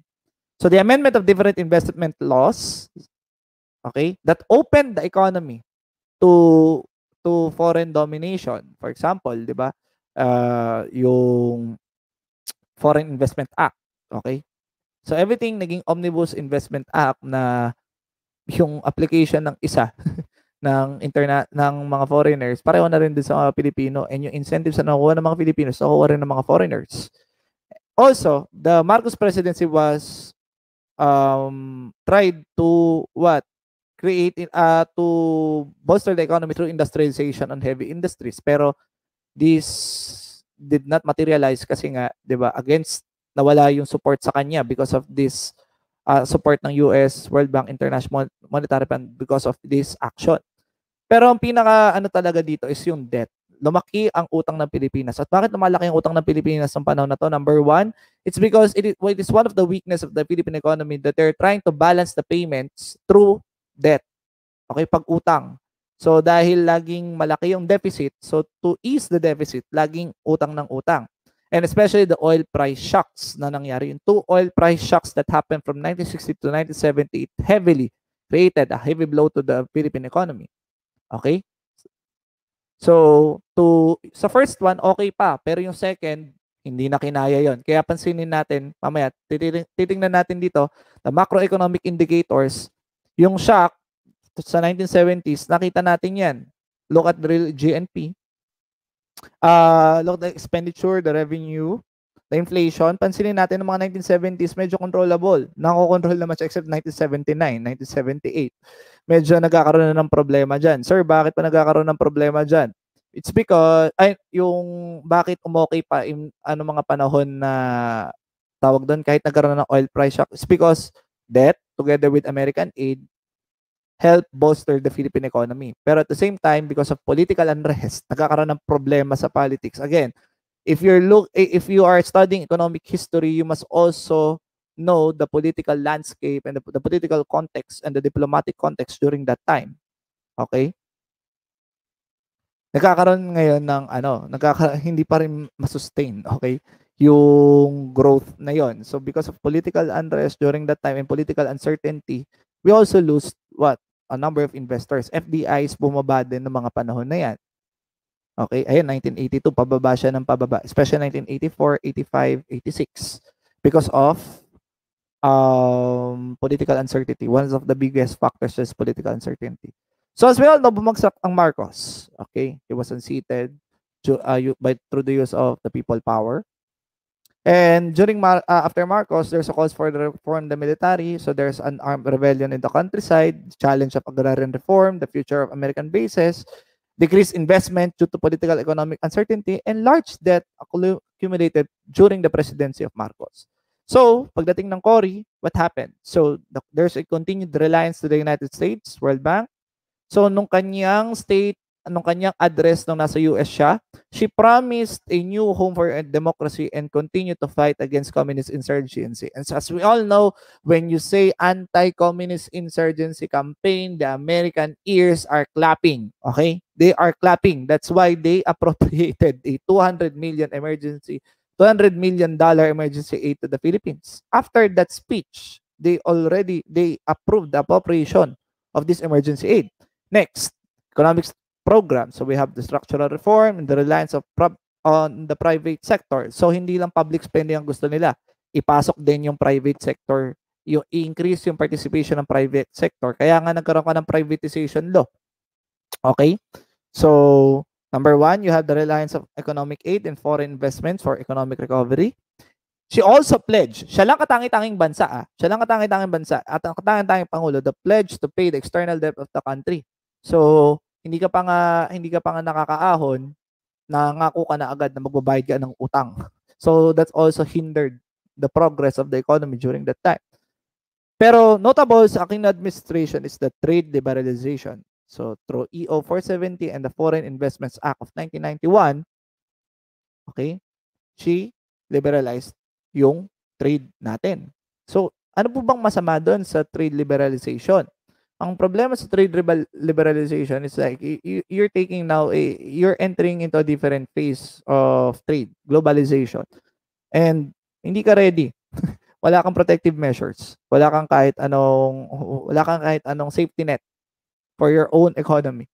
And who is dictating now the economy the economy of the Philippines? It is now the foreign investors. Na anytime pwede mo rin palabasin. Na anytime the flight of capital would happen anytime. Gusto nila. And we would leave the Philippines crumbling. Sige, skip ko na to. So the PH economy after Marcos, then what happened? FVR, ERAP, and Gloria, what happened?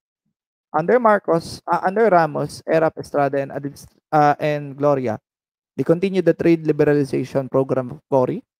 So PH became a member of the World Trade Organization, which heavily dealt a big blow to the agricultural sector. Okay, World Trade Organization, because of their policies on agriculture. Okay, then we have the tariff reduction program and the speculative foreign capital. When we say speculative foreign capital, ito yung mga investments na foreign investments dito sa Pilipinas na pwedeng bawiin. Kaya nga pansinin nyo nung 1997 Asian financial crisis, si Pilipinas wala siyang restrictive measures. Okay, bakit wala siyang restrictive measures? Yan nga safety net naman yan para dun sa mga investors. Now, no 1997 Asian crisis, what happened? Si Malaysia, bakit na-retain niya yung naging maayos sa ekonomiya niya? Bakit pataas yung ekonomiya niya ng mga panahon na yun? It's because Mahathir during that time, nung bumagsak lahat, hindi niya pinigilan niya yung paglabas ng investments during that time. While si Pilipinas, speculative foreign investments, kuha lang ng kuha agad yung mga foreign investors. That's why if they believe that there is political uncertainty and that the political stability, there's a problem on political certainty and stability, bawi lang basta ng pera, invest sa iba. Then, as we all know, technocrats force the government to oppose economic protectionism and industrialization based on heavy industries. So I need to wrap up because time, dami pa gusto sabihin sana. But this is a long discussion. This is really a long discussion. And that is also a problem. That is also one of the problems here. that from 1946 to 2005, ang daming naganap. Okay? Ang daming naganap. And sayang yung mga data. For example, the OFW remittances, there's shift now. Dati agricultural lang Pilipinas, pero ngayon agro-service ka na. And it is what shown here with the OFW remittances, the number of OFWs now. So dati export lang ng Pilipinas labor, agricultural products, ngayon tao na. 'Di ba? Kaya nga gusto ng mga tao dito ay maging globally competitive ang mga Pilipino. So because someday these globally competitive people will become what the products to be exported by the government. Now, a supporting word for this lecture, I will like to share with you what Claro M. Recto, a quote from Claro M. Recto. Nationalism is nourished by a sense of history. It is of its essence to know profoundly the past, so that we may be in complete openness with the men who made that history and in intimate communion with their thoughts, their deeds, and their noble lives. We always remember that history is not just a fragment of the past. It is not just a part of our past, but it plays a vital role in shaping the present. And at the same time, it gives us a hindsight of what could be done. It doesn't give us the real option. It doesn't give us an exact answer, but it could help us. It could guide us to correct the ways today and in the future. Thank you very much po.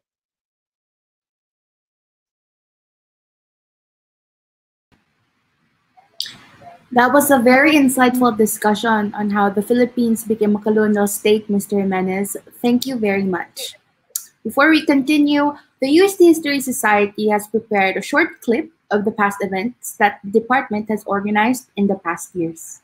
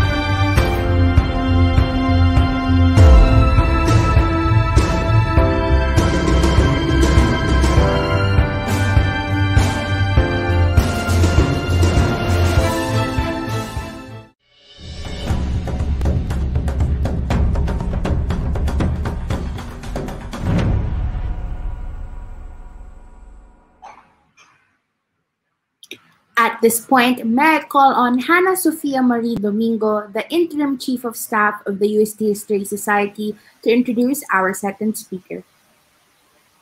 Thank you, Gabby. Our second speaker is a former vice chair of the Department of History at the De La Salle University, Manila, where he has been teaching for 3 decades. He obtained his Bachelor of Arts in History from the De La Salle University and MA and PhD major in the same discipline from the UST Graduate School.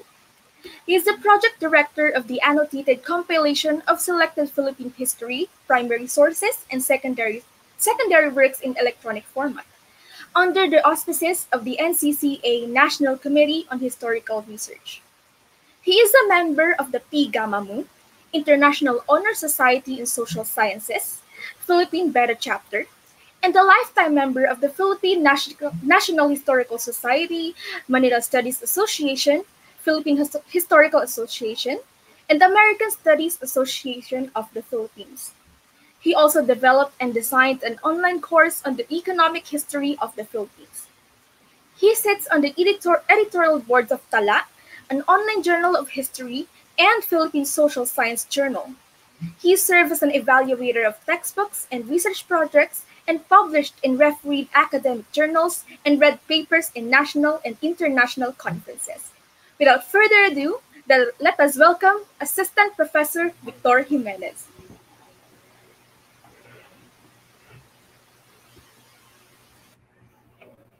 Okay, so good afternoon. Thank you for that kind introduction. I would like to extend my gratitude to Professor Albela and the UST History Society for inviting me and participate in this webinar. I would also like to commend the UST History Society for organizing this activity, which aims at promoting the historical awareness of the students. So let me share the screen first.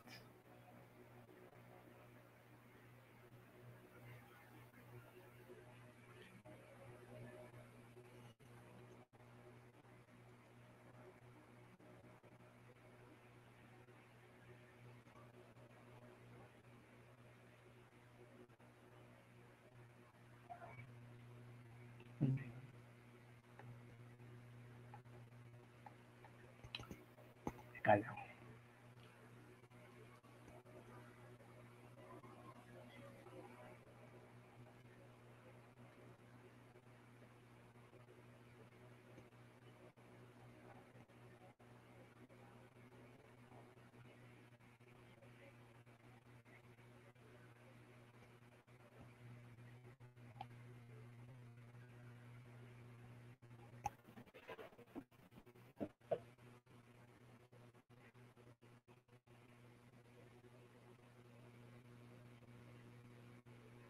Marista.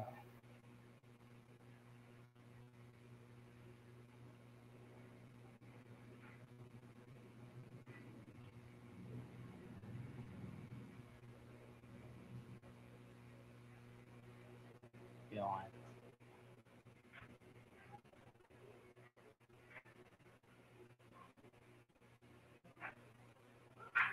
All right, so sorry for that delay. Okay, so the title of my presentation is Economic Nationalism, a Healing Salve for Philippine Economic Woes. So why I decided to present this topic, I took into account the continuing foreign stranglehold of the Philippine economy, the onslaught of globalization, and the ASEAN economic integration. In light of these developments, I think it is imperative to re-examine the Magna Carta of economic freedom and social justice. Now, the presentation seeks to accomplish the following objectives. One, drawing upon the Magna Carta, this writer or I intend to explain how economic nationalism can serve as an alternative solution to the economic malaise triggered by the United States neo-colonial maneuvers and the challenges posed by the ASEAN economic integration. Number two, to identify and explain how the policies dictated by the United States had forestalled the industrialization of the Philippine economy and impeded its development. To recount how the Magna Carta was framed and to discuss the principles of economic independence, national industrialization, economic planning, and economic democracy as embodied in the Charter, and to establish the relevance of these principles to the present time, exhorting the present political dispensation to exploit them if only to address the country's economic woes. Okay, so the entire presentation is grounded on the concept of economic nationalism as propounded by Alejandro Lichauco and Claro M. Recto. So at this point, the question that may be asked is, what is nationalism? And I'm sure you will say nationalism is love of country. But you know, Alejandro Lichauco says, nationalism is just love of country because anyone can say he loves his country. So here it is. Once is therefore how inadequate it is to express and define nationalism simply in terms of love of country. Anyone can say he loves his country. Even a fool can love his country.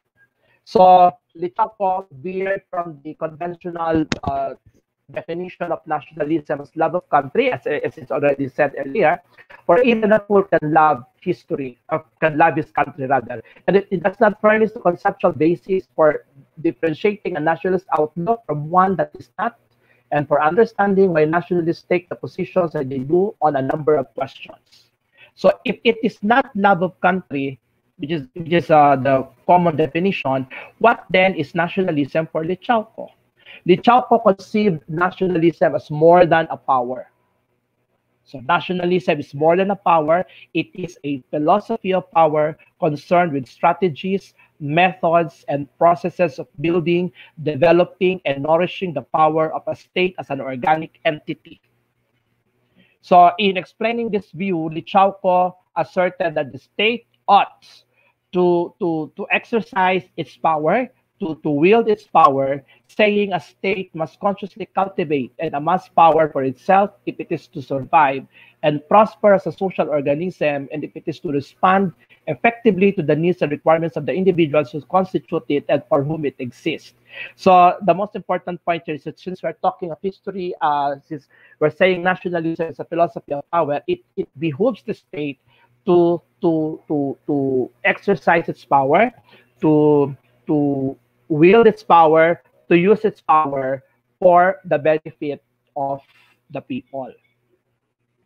In a similar vein, economic nationalism signifies the power to manage their own business, to have their own steel mills, their own manufacturing industries. Now, you could see here that if we are talking of political nationalism, okay, so since we're saying that nationalism is a philosophy of power, therefore political nationalism would mean that the Filipino people should exercise the political power. So if we're talking of economic nationalism here, it only means that the Filipino people should exercise the power to control, to manage, and perhaps to own, not just perhaps, to own the means of production. So here Lichauco was saying, economic nationalism signifies the power to manage their own business, to have their own steel mills, their own manufacturing industries. So they control, the Filipino people must control the means of production. So Lichauco saw the necessity of building a powerful industrial base precisely because he believed that this is the only way by which people can create their own means of production, from which real wealth and economic power came, and without which they must forever depend on others for their very survival. So Lichauco was pushing for industrialization, not just light industries. Not even just talking about light industries, he was talking about heavy industries, capital goods. He was talking about heavy industries. He was talking about capital industries. Now, Recto shared the same view. Nationalism in the economic field is the control of the resources of a country by its own people to ensure its utilization primarily for their own interest and enjoyment. So I already explained that. The Filipino people should be able to control their own resources, to control their means of production. So he went on to say that nationalism and industrialization are interconnected. Nationalism cannot be realized and brought to full flowering without a thoroughgoing industrialization of our economy by the Filipinos themselves. So I said a while ago that Lichauco was calling for heavy industrialization. Here we have Recto also advocating heavy industrialization of the Philippine economy. So we could see here, this slide would talk about or would present the interconnection, interrelation between politics and economy. So we're talking here of the political economy. So Lichaco wrote, to the nationalists, economic power is political power. A people's independence and meaning is meaningless and stripped of substance unless they control the vital seats of economic decision in their own country. So this brings to my example the case of the KKK. You know very well that the KKK had no economic platform, but it had a political platform. KKK Bonifacio was concerned with attaining or the attainment of political independence, and of course the Tibuneros, the Filipino revolutionaries were very keen in ousting the colonial power, and that was the same because they had one source of the had been removed, and then by all means the Filipino people could formulate their own programs for the betterment of the Filipino people. This also raises another question: how come Filipino people remained poor or have remained poor even after Declaration of Independence in 1946 or even after the war? In other words, you know very well that after the war, we already achieved our independence, but we were the how do you put it?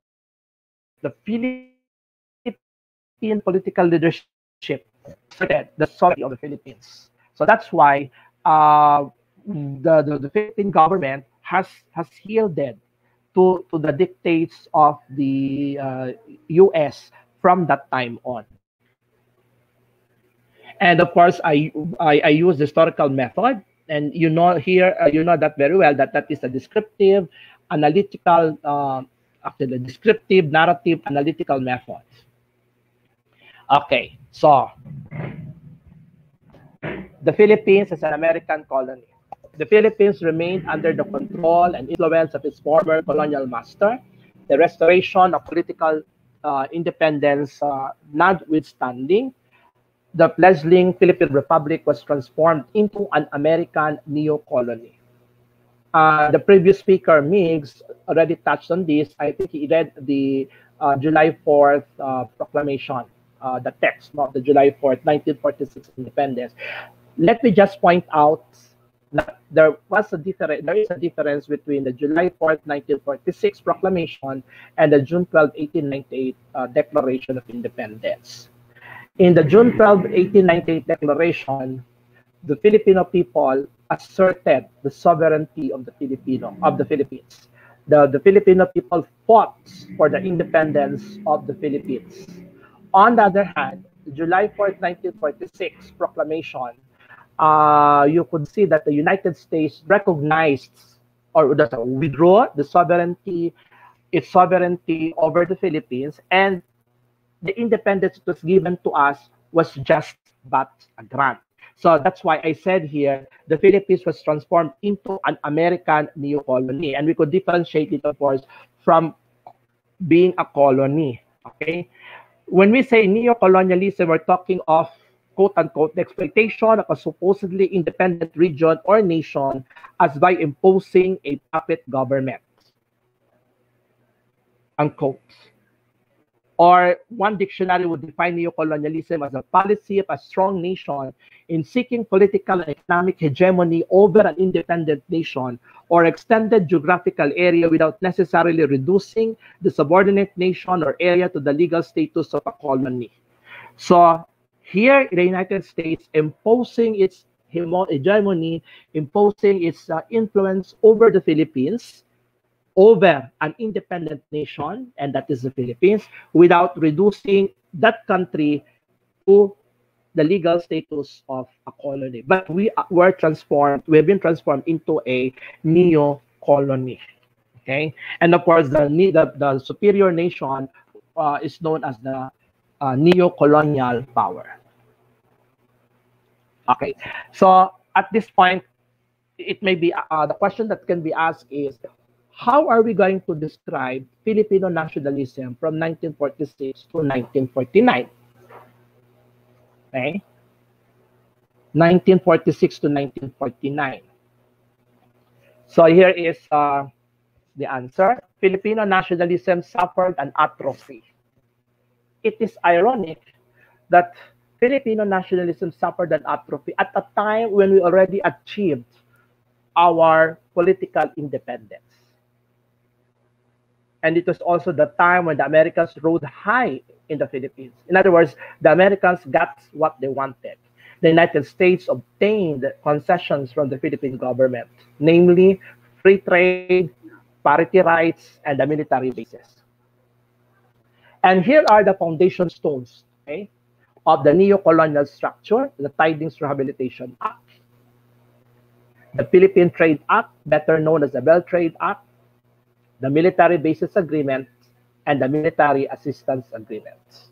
And Mix has already discussed the provision of the Tidings Rehabilitation Act. It provided for rehabilitation aid in the amount of $620 million, but of course there was a condition attached to the grant of the rehabilitation aid that no amount in excess of $500 would be given unless the Philippine government accepted the terms and conditions of the Bell Trade Act, and those conditions were the free trade and the parity rights. And then of course you have the Philippine Trade Act. Already touched on this. This provided for the free trade, the continuation of the free trade between the Philippines and the United States, considering that the United States factories were not devastated by the war. And then, of course, the grant of the parity rights to the U.S. citizens. And then, of course, you have the military bases agreement. You know very well you have the grant of the basing rights to the United States. And, of course, the second one is the grant of extraterritorial rights to the Americans, to the American soldiers. And the principle of extraterritoriality states that any erring American soldier could not be punished or under the Philippine laws. And then if you extend that to the present, if you contemporize that very principle of extraterritoriality is also stipulated in the Visiting Forces Agreement. And you have been reading in the papers about this case of yung pinatay no, ng mga sundalo. But the question is, mapaparusahan ba sila? Okay? So I don't know kung ano na ang magiging ano niya. But this is because of the principle of extraterritoriality. And then of course the Military Assistance Agreement. Okay, we've been receiving military assistance from the United States, and the question that can be raised is, what is now the status of the armed forces of the Philippines? No? Our neighbors have already developed the missile capability, no? And in the Philippines, well, according to Lichaco, has not even managed to produce a decent toy gun. And you know very well that the Philippine government, under the leadership of President Rojas, was compelled by financial exigency to accept the terms of the Trade Act. And you can also recall that because of the United States support for Rojas, si Rojas ay naging presidente. Remember the issue of collaboration. The United States invented the issue of collaboration to catapult, quote unquote, Rojas to the highest position of the land and to remove Laurel, who was a nationalist, from the political scene.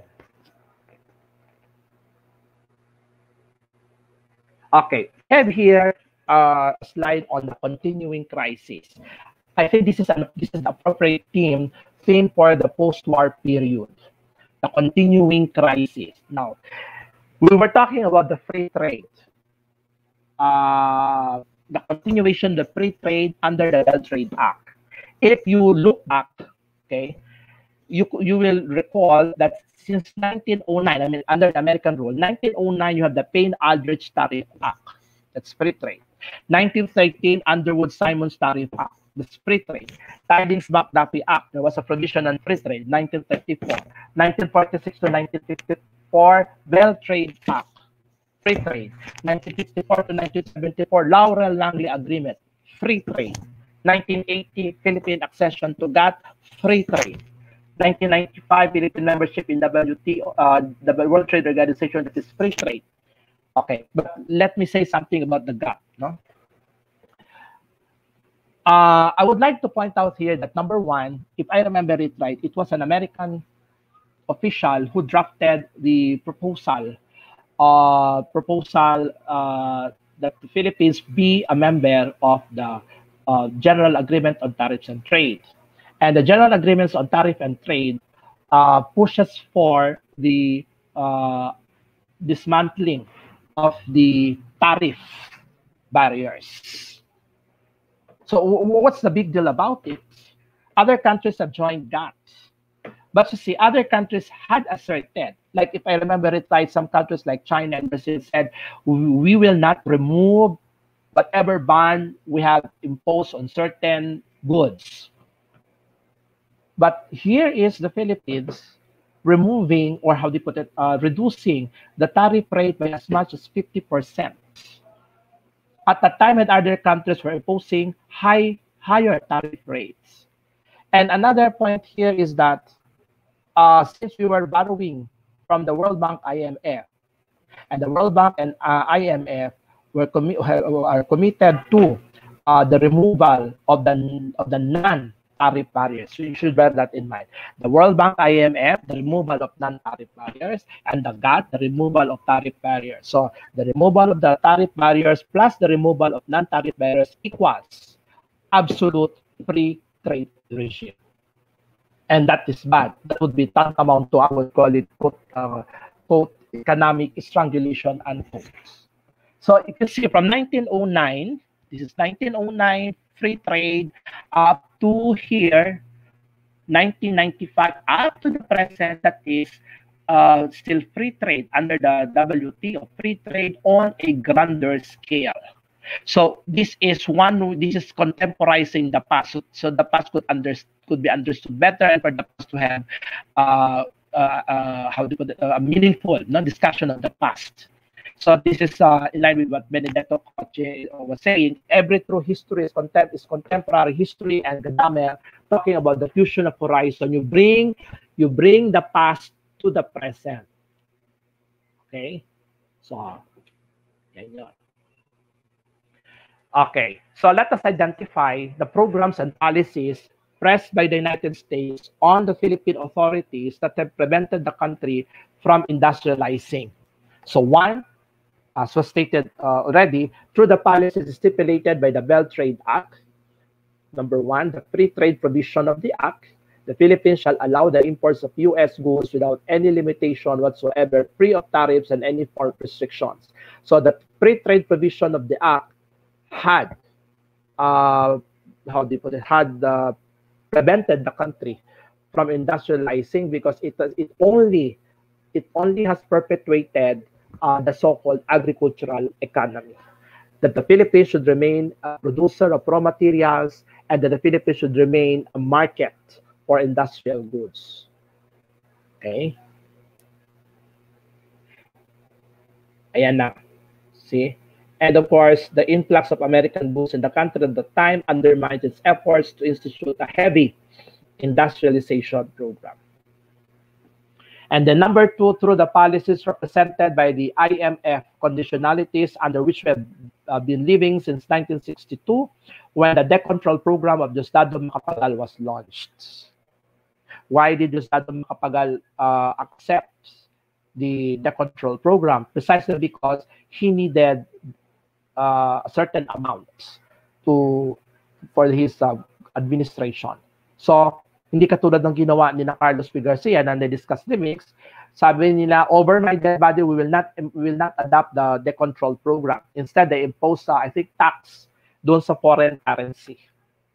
Kaya, nung nagkaroon ng election, si Garcia was not supported anymore by the United States. So Diosdado Macapagal na ngayon ang naging presidente. So katulad din ni Diosdado Macapagal, si Tita Glo, na isa sa I think sa exponents ng WTO, membership in the WTO, advocates ng free trade. So President Diosdado Macapagal catapulted to the dictate of the United States to abandon economic protectionism and institute the control program in exchange for a stabilization loan of $300 million from the IMF. So this would entail two important policies. One, dismantling the foreign exchange control.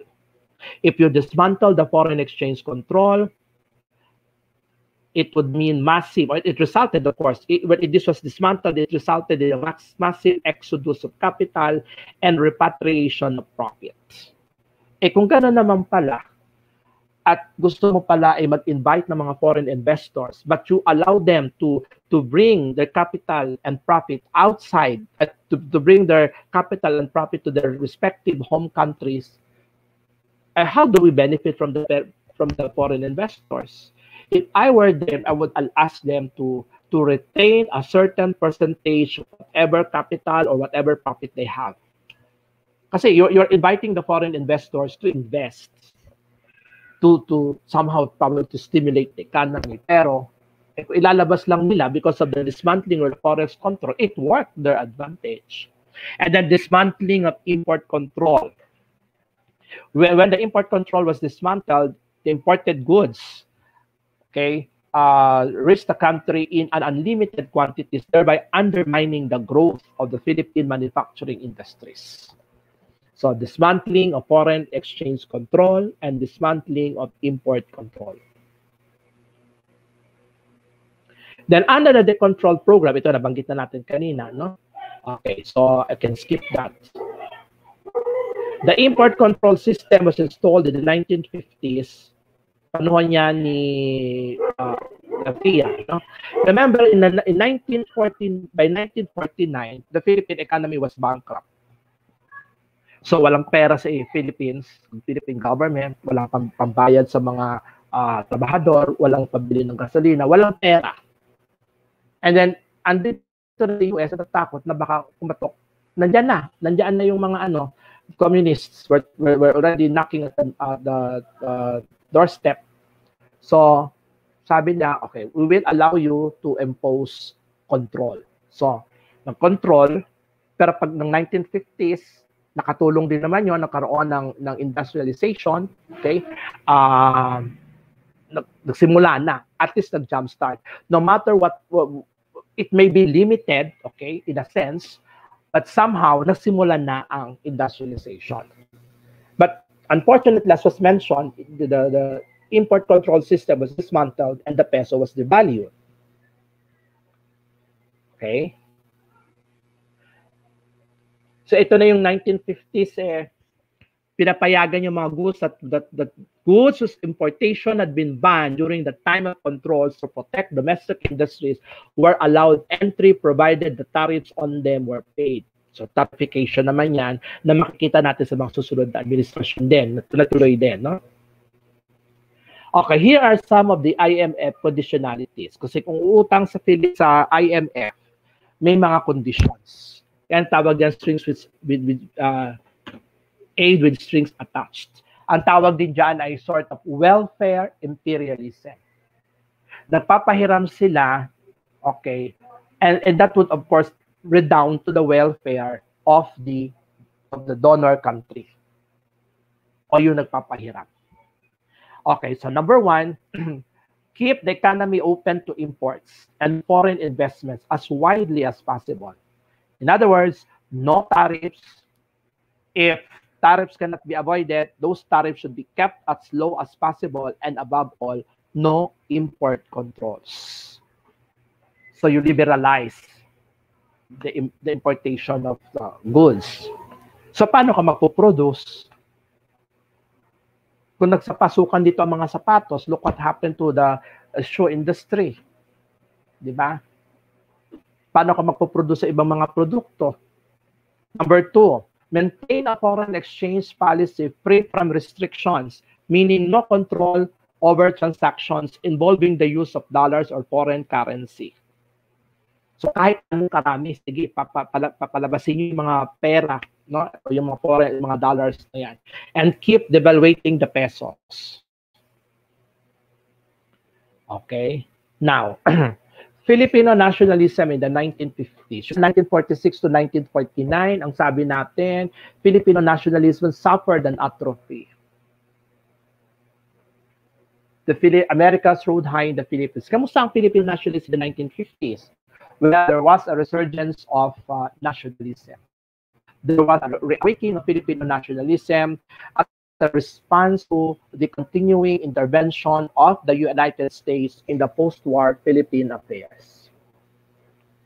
Okay. In 1968, the country was engulfed by the deep-seated economic crisis as President Marcos continued the debt control program. It may be recalled that he affirmed that belief in his 1966 State of the Nation address.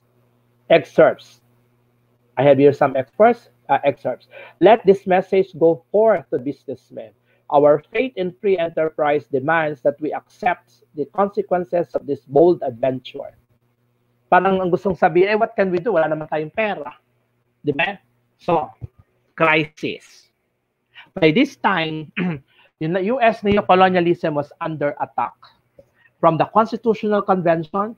Number two, from the legislature. So you have the legislature, the Magna Carta of Economic Freedom and Social Justice.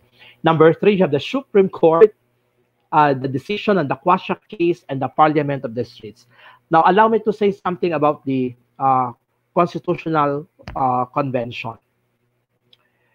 So, 1935 Constitution, ang umiiral. So, nakita ng mga tao doon na siguro it's about time that we change the Constitution, that there's a need for a new Constitution that would be responsive to the crisis. Okay? May crisis eh. So, a new Constitution that could address the fundamental reasons that had kept the nation poor.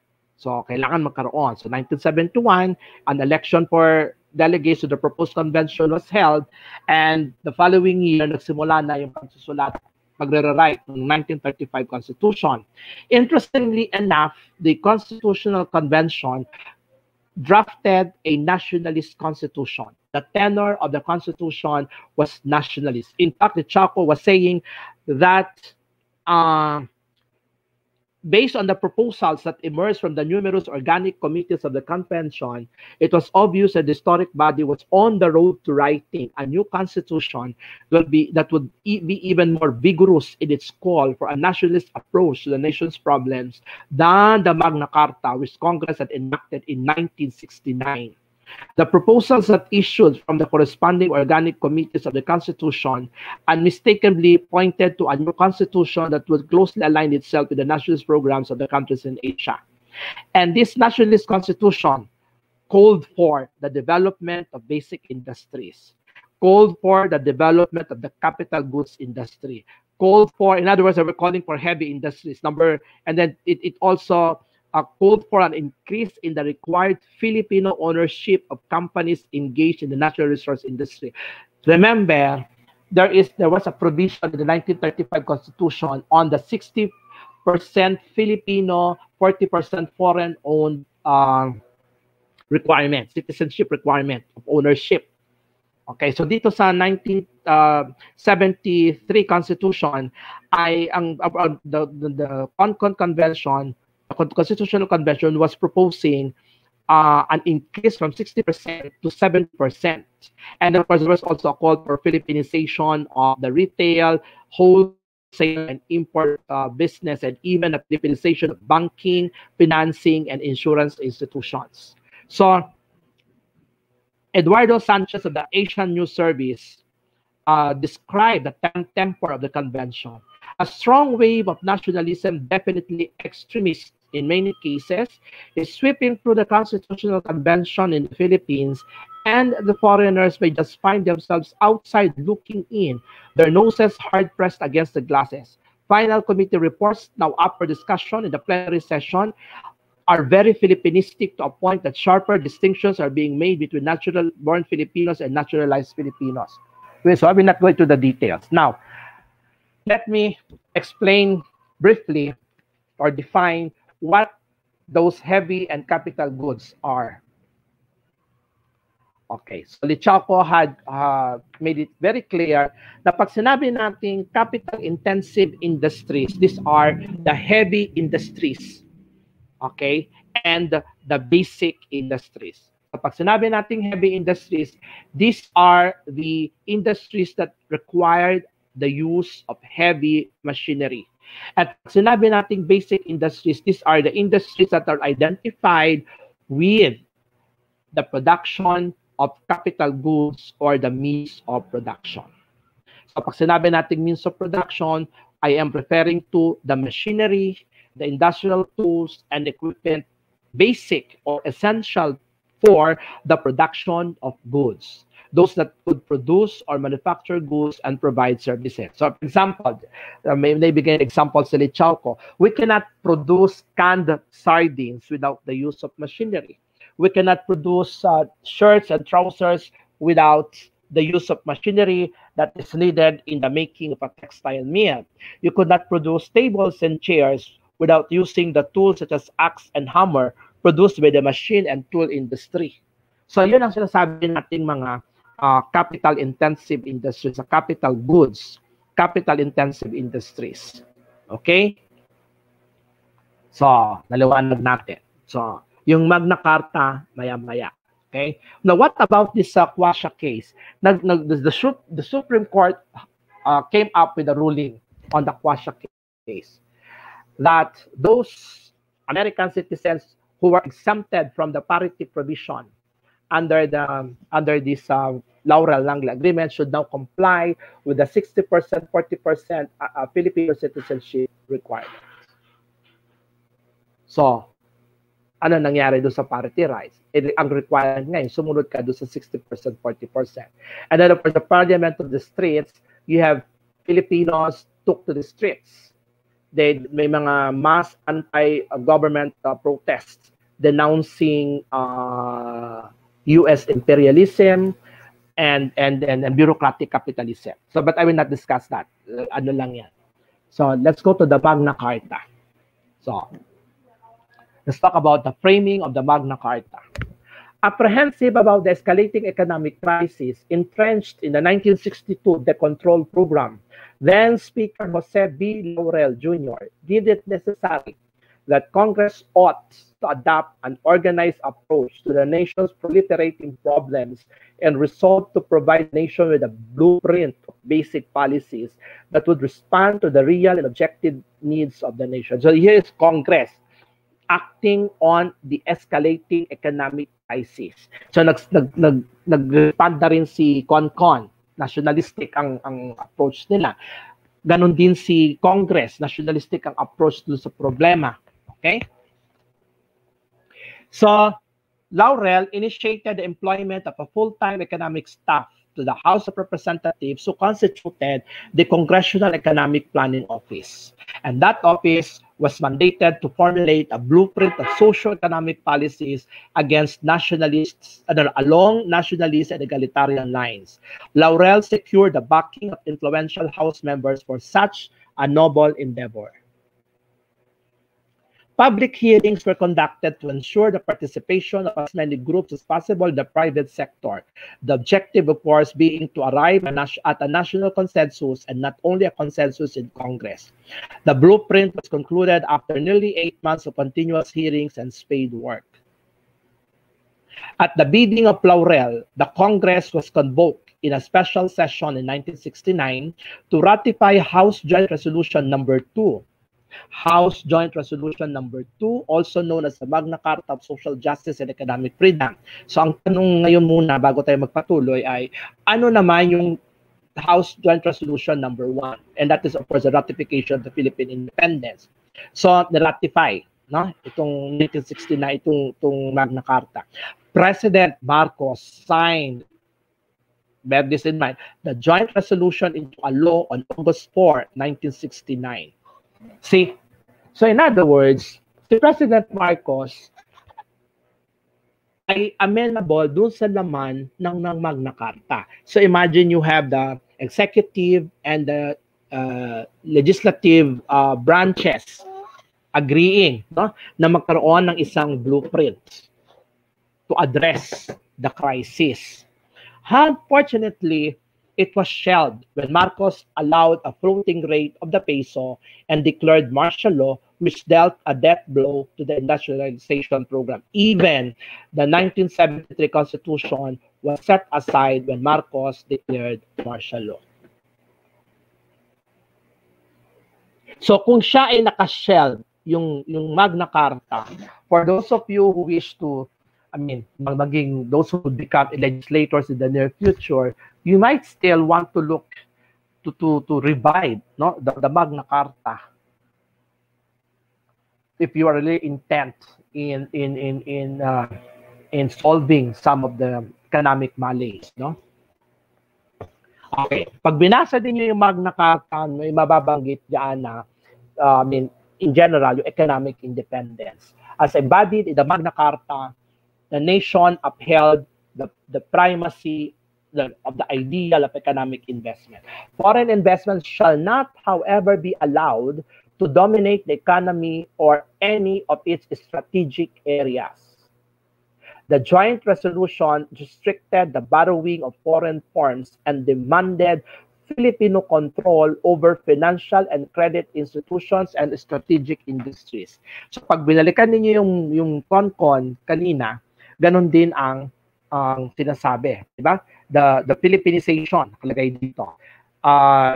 There was a proposal from the Committee on Tariff, Trade, and Commerce of the Constitutional Convention to promote the Philippinization of banking, financing, and insurance institutions. So, naka-align talaga din yan.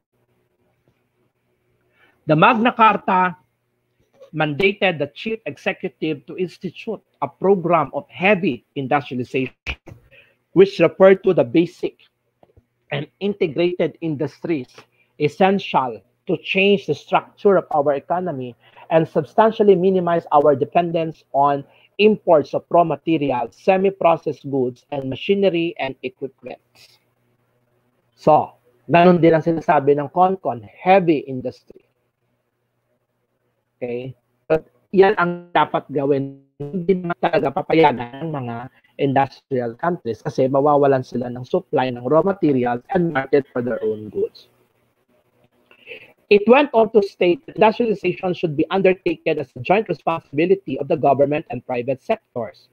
The joint resolution directed the government to provide incentives and liberal financing assistance to the Filipino companies if they were to invest in desirable industries. So it really encouraged heavy industrialization. It even encouraged the grant of incentives and financial assistance to the Filipino entrepreneurs and capitalists. Now, here is a question of economic planning.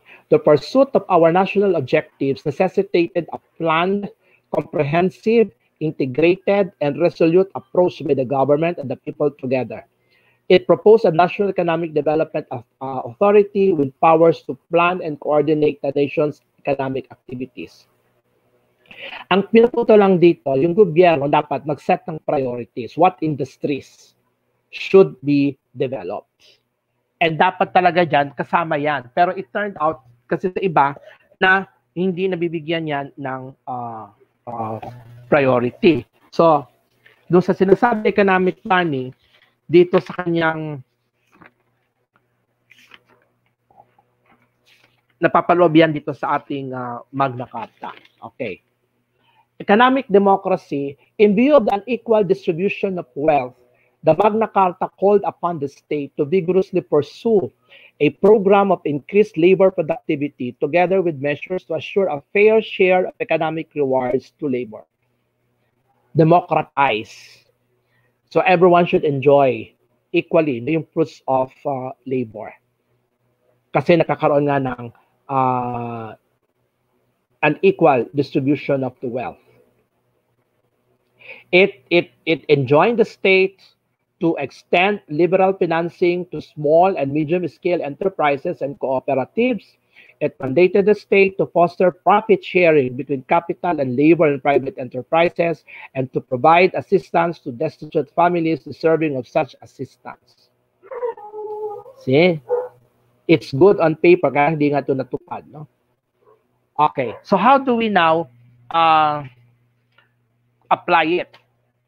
So I'm saying that I encourage, no, I exhort the present political dispensation, no, na i-consider yung mga principles ng Magna Carta.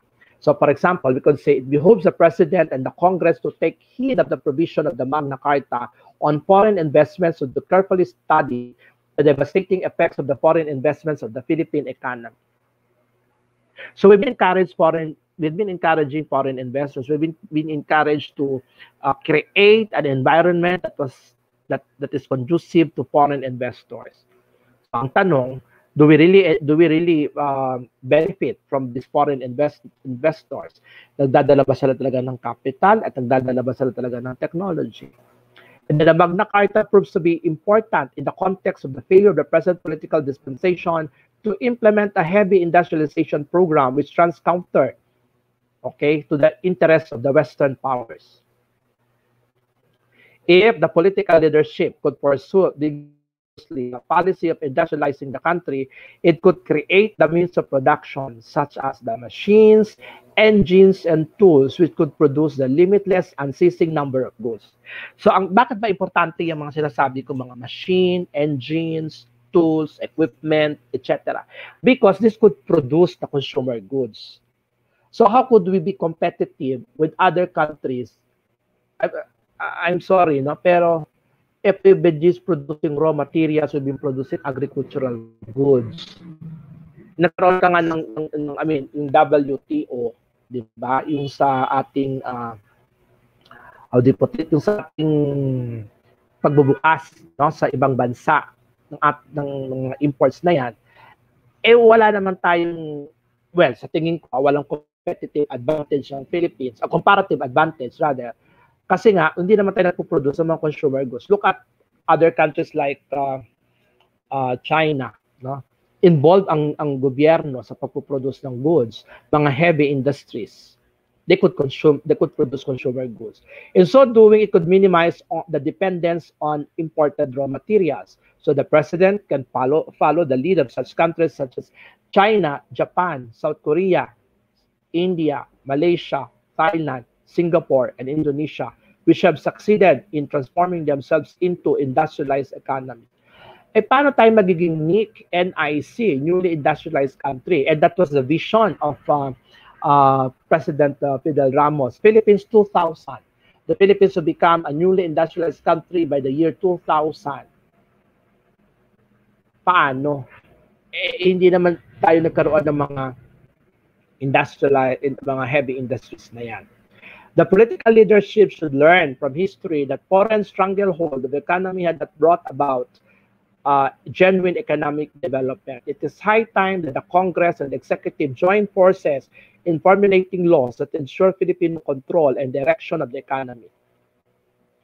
At the present time, it is incumbent upon the state to industrialize the Philippine economy on a planned basis, which entails coordination of all the programs and policies to a coherent development program and efficient allocation and utilization of resources, and should take an active part in the process of industrialization by providing the industries all kinds of inducements and protection from foreign competition. Kaya ba? Yun ang tanong. In consideration of the socio-economic disparities, the Congress and President are urged to design programs that would break the monopolies, Philippinize certain industries, establish credit facilities to small and medium-scale enterprises, and hasten the implementation of the agrarian reform program. Now, may nabanggit ako kanina ng Asian integration. In consideration of the ASEAN integration, the Philippines should endeavor to strike an equilibrium between national interests and regional cooperation. As the ASEAN Economic Community envisaged a single market, The Philippine government should see to it that the interest of the Filipino people is not threatened when liberalizing a particular sector.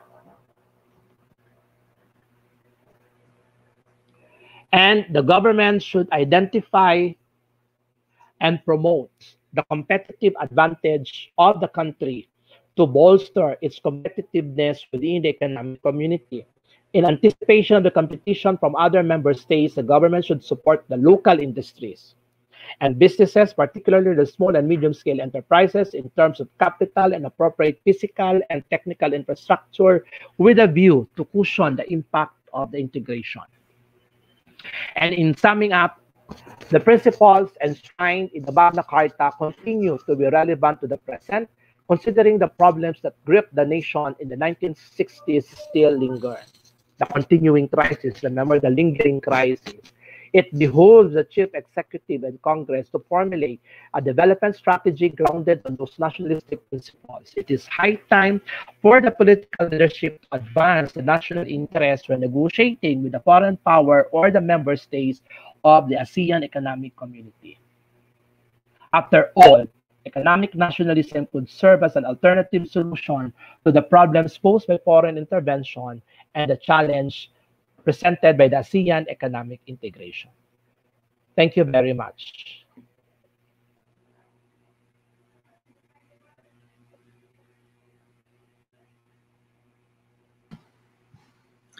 Thank you for that profound discussion about Philippine economic nationalism, Mr. Jimenez.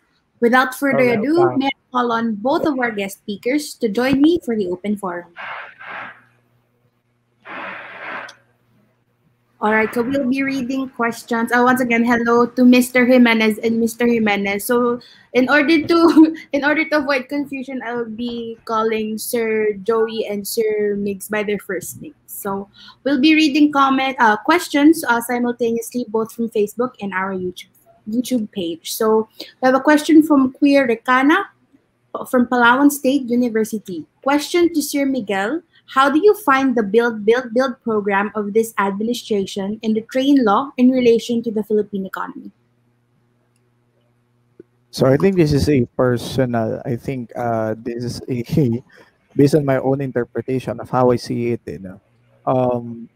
Maybe the build program is kind of synonymous with the infrastructural projects, okay, during the Marcos. Actually, kung titingnan nga natin, parang there's a big similarities, but I'm not saying it's the same, but quite similarities between these build programs and the infrastructure programs done in the 1960s to 1980s. Kasi although it's a good thing na ang build also helps with different transportation system. Trade. Ang transportation kasi napakalaga sa ekonomiya niyan. So, it could boost yung transportation. At as we all know, yung ibang mga, yung mga PPPs, yung mga public-private partnership through them, tapos at the same time, who's also helping do sa build, medyo nakakatulong siya dun sa pagluwag eh. Kasi as we all know, yung Pilipinas, yung Manila talaga, it's something na congested. Okay? So the build helps in many ways, especially in the trade. However, I think medyo dun tayo nadadali sa priorities ngayon muna. Siguro the priorities now of the government should also be revisited. Kasi maganda siya actually. Maganda talaga.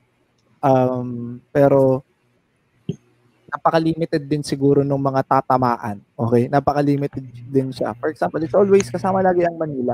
Mas maganda siguro if it is not a Manila-based project. This is my personal opinion. This is not only a Manila-based project, but this is a good time also to parang at the same time to boost the economy of other provinces. Especially if those provinces na talagang mabababa yung mga income sila and where there is high poverty rate. Kasi if we continue to perpetuate the Imperial Manila, economically speaking, hindi magbabago. Ang center ng resources, ang yaman, lagi na sa Manila lang. And sadly, ang nakakatawa dito, lately, sa Manila is one of the pinakamatataas ang cost of living. Pero at the same time, sa Manila rin ang mga maraming mahihirap. and the minimum wage, hindi siya tumataas. So, there's a need to scatter and to tap the resources of and to tap other possibilities din sa Pilipinas aside from being a Manila-centric. Okay? Yun lang naman siguro. Great answer. Thank you, Sir Migs. Our next question is from Cyril Abalos from Mabalakad City College. For the past years, what will you say about the techniques and ways of the former presidents to improve the Philippine economy? I think this is, maybe know who this is directed to, or any of you can answer, sirs. Maybe Sir Jay. Ako na lang. Actually, wala namang pinagbago pag tiningnan mo eh. From 1946, well, I shall say up to the present, ang pag tiningnan mo yung mga strategies nila, nakakapit din doon sa, well, sad to say, no, dinidikta ng isang superior nation. Diba? Pag sinunod mo, kasi pag halimbawa, nangutang ka, may mga dikta eh. I-open mo yung ekonomiya, mag-devaluate ka, i-create an atmosphere conducive to foreign investments. So, nag-improve ba ang ekonomiya? But you have to bear in mind, of course, that there is a distinction between economic growth and development. Kasi pag sinabi mong economic growth, quantitative. So, percentage, halimbawa, there is such and such an increase in the GNP. That is economic growth. But if you talk of economic development, nag-improve ba ang standard of living? Nagbago ba ang katayuan sa buhay? Maring tumataas ang GNP, ang GDP, pero kamusta ang kalagayan ng buhay ng mga tao ngayon? Kumbaga, anong naiisip ko yan, kung dati ang kumakain ka ng puro pandesal, ngayon ba nakakapagpalaman ka na? Ang palaman mo ba nag-improve through the years? Diba? I mean, that's my take on the topic, on the question. Okay, thank you. Thank you, sir, for that wonderful answer. Our next question is from Zuria Domingo, a graduate student.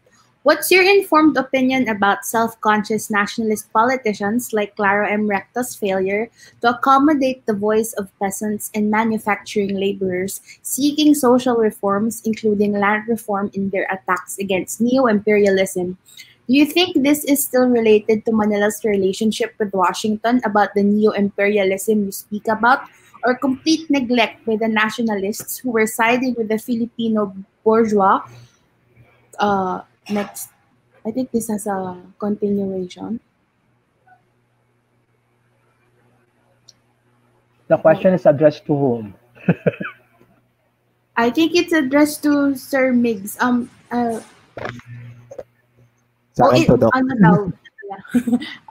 has no continuation. Actually, nabasa ko siya sa Facebook. This is an uninformed opinion. So again, personal po ito ha. Personal po ito. So by reading Recto, including his position, for example, his speeches, yung mga articles niya sa newspapers, yung proceedings sa Senate and sa Congress. Sa Congress, Senate lang pala, 'di ba?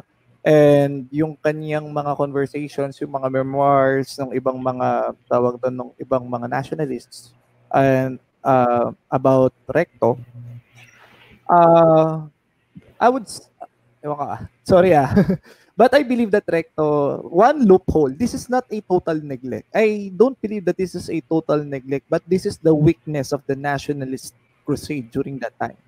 Okay?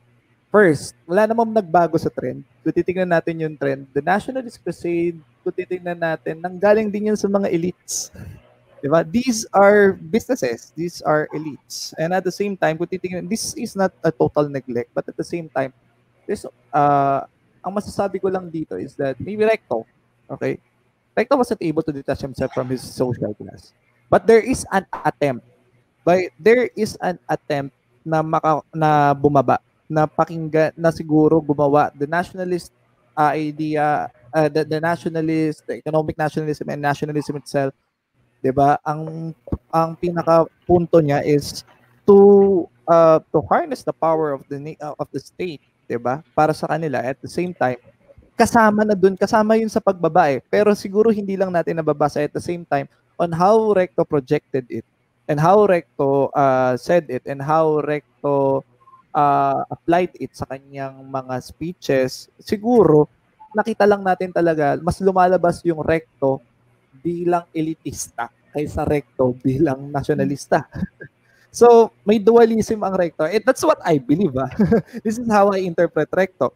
May double identity ang Recto. Na although maganda, it's a nationalist, but at the same time, there is a failure to address the laborers. Kaya nga pansinin mo, pagdating ng mga 1980s, by the writings, for example, Alejandro Lichauco, if you will look yung mga libro ni Lichauco, anong pinakita niyang plano doon? There's a plan. And what's the plan? Kasama ang laborers. 'Di ba? Kasi nakita ni Lichauco, maybe nakita ni Lichauco as a supporter of Recto that there is a loophole. It is not a total neglect, but there is a loophole. He was not able to address it fully. Okay? Siguro maaring lumabas yung elite routings ni Recto, but it doesn't mean that it's a total neglect. Or sabihin na natin tanggalin na natin yung American muna. Wag na natin pag-usapan. Recto as Recto or the nationalist as a nationalist. So, that's it. Yun lang yung nakikita ko doon. That there is a loophole. Hindi lang siya na-address, but other nationalists pagdating ng 1980s, because they were able to see that there is high poverty rate. Okay? There is hunger. There is corruption. And sino nagsasuffer dito? Sino ba talaga nagsasuffer? It's not already about the Filipino businesses, because they were able to realize that the nationalists were able to realize na okay, laborers, businesses, pagdating dito nawalan ng trabaho. It's always the trend. Okay, that's always the trend. 'Di ba? Kaya nga panakipbutas yung pagkakaroon mo ng mga export as labor. Panakipbutas 'yon because you cannot there's not yung jobs mo dito, you cannot have a parang stability pagdating dito. 'Di ba? So, panakibutas na. So, yun ang aking informed opinion about that one, and that's my interpretation of Recto. Okay? So, akin po iyon. Okay? Akin po iyon, hindi po it doesn't speak the interpretation, it doesn't speak for other historians. Siguro kay Sir Joey. Hindi rin po, iba rin po. Ayun lang naman po. Alright. The next question is also for you, Sir Mix. This is from Moira Iradel from the UST History Society. What are the similarities and differences of Marcos and Duterte's administration, economic status, and diplomatic relations? Thank you. Tayo really. During my diplomatic, this is Duterte Marcos comparative. Okay, comparison between Marcos and Duterte. Diplomatic, I'm not really a fan of both. Ito siguro diplomatically speaking, Marcos realist, di ba? Papansin natin, siguro they both think na friends to all, diba? Enemies to none. Napaka-realist ang approach niya. Ganun yung dating. Pero, rhetoric siguro. No. During that time, siguro, the approach, siguro, the approach on, anong tawag doon, making friends, diba? And using effectively yung cards mo. There's some point na yung both administrations uses their cards in diplomatic and economic setup na okay. Pero there's a difference, sir. Saan po magpo-fall ang difference? Ang difference nila is aside dun sa rhetorics, kasi yung isa you already know that one, rhetorics. But aside from rhetorics,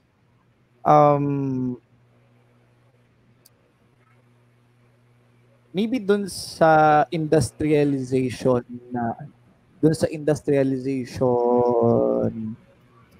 dream or dun sa step dun sa industrialization. Okay? Because Marcos, although, okay, ito ulit. Although many think that Marcos, naman, it's a fact. Okay, mayroong mga masamang talaga nangyari. Di ba? May mga masamang nangyari, may mga masamang naidulot. Pero we cannot deny this fact that for once Marcos opted for an independent foreign policy and an independent economic policy. And that is what? The industrialization on heavy industries. That's siguro a one thing na hindi na masyado mapapansin kahit hanggang ngayon sa Duterte admin, that where's the heavy industries? And up until now, we are relying heavy on FDIs, di ba? So, imbis na self-sufficiency, kasi noon, kung titingnan natin, self-sufficiency ang nagiging, yun naman talagang dapat sa pagdating sa economics ang policies diplomatically and economic and diplomatic policies should direct the country for self-sufficiency. Pero ang problema, nagiging reliance, and that's the trend from after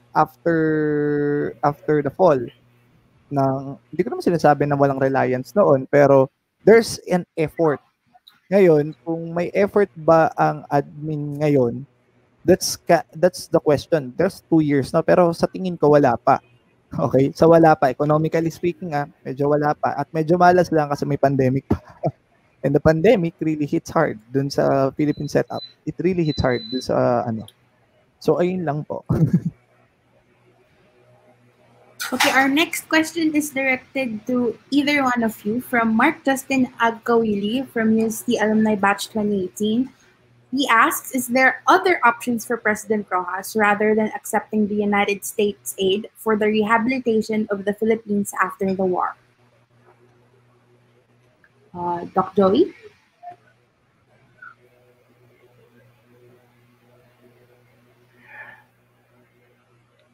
May option ba si President Rojas? Remember that Rojas was supported by the US. So, did Rojas have any other option? I mean, did he have an option not to accept the aid? I don't think so. Kasi nga he was supported by the United States. Pinili siya Kaya nga ang sabi nga that paved the way. The presidency of Rojas paved the way for the quote unquote the return of the beloved and the return of the United States. And true enough, through Rojas, nakuha yung party rights, yung free trade, and the military bases. Okay, thank you. Sir Mix, would you like to answer the question as well? Okay, we can move on to the next question. This is again for Dr. Jimenez. Can you cite major efforts of Philippine governments on achieving a steel mill and manufacturing industry?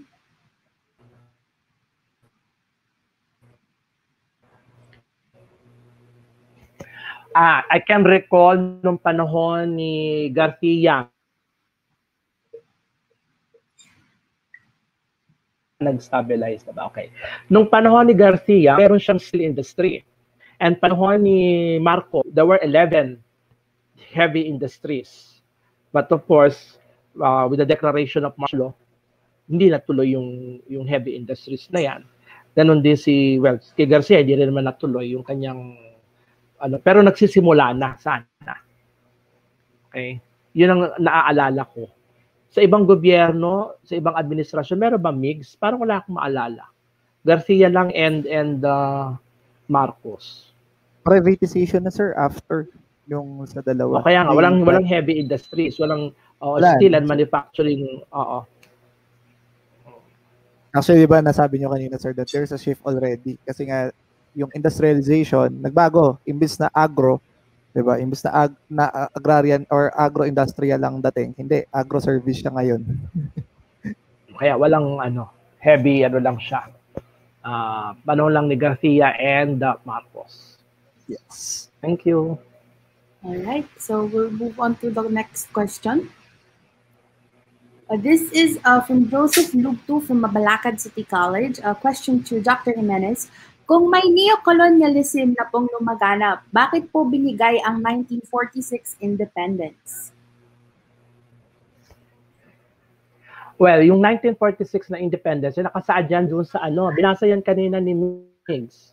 Yung inconsistent with the Tinings-McDuffie provision, di ba? Na ibibigay ang independence after 10 years of preparation. But of course, this was interrupted by the outbreak of the war. Yun yun. Di ba tama, Migs? Nabasa mo yun kanina? Opo, sir. Yun sa July 4, Declaration 1946 proclamation. July 4. Pero ano, Diba consistent with the provision of the Tidings-McDuffie, the 10-year so ba't binigay? transition. Yes. Kasi batas na. Yun po kasi yun. Batas na po siya. Kaya So talagang kailangan i-ano na yun. Siguro, Sir Joey, ang nag-question. Baka yung iniisip nung nagtatanong, sir, is bakit binigay agad? Baka po ganun. Wala naman nakalagay na bakit ilagay. Hindi, bakit ibinigay pa? Kung magkakaroon lang ng neo-colonialism. Well, siguro, nagkaroon naman ng neo-colonialism after the grant of independence. Because, di ba sabi natin, ang neo-colonialism is the United States extending her hegemony and influence over an independent nation like the Philippines. So that's a new colonialism, neo-colonialism. Okay. That's it.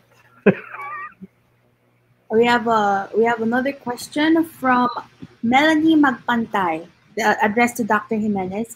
Does NEDA intend to use the provisions of that Magna Carta you speak of for economic planning? It is not a panacea, but a clear guide for our economic planners. I hope that the NEDA would be guided by the provisions of the Magna Carta. It may not be the panacea, but it could be really a blueprint. Sana buhayin nila, no? So kung si Ms. Melay ay magiging senador, no, in the near future, she could revive the Magna Carta. But let it be said na dapat matibay ang loob niya. Kasi I'm sure, kung matutuloy ang pag-revive doon sa Magna Carta, kasi it will be met with opposition, of course. Unless, thank you, Ms. Melay, for that wonderful question.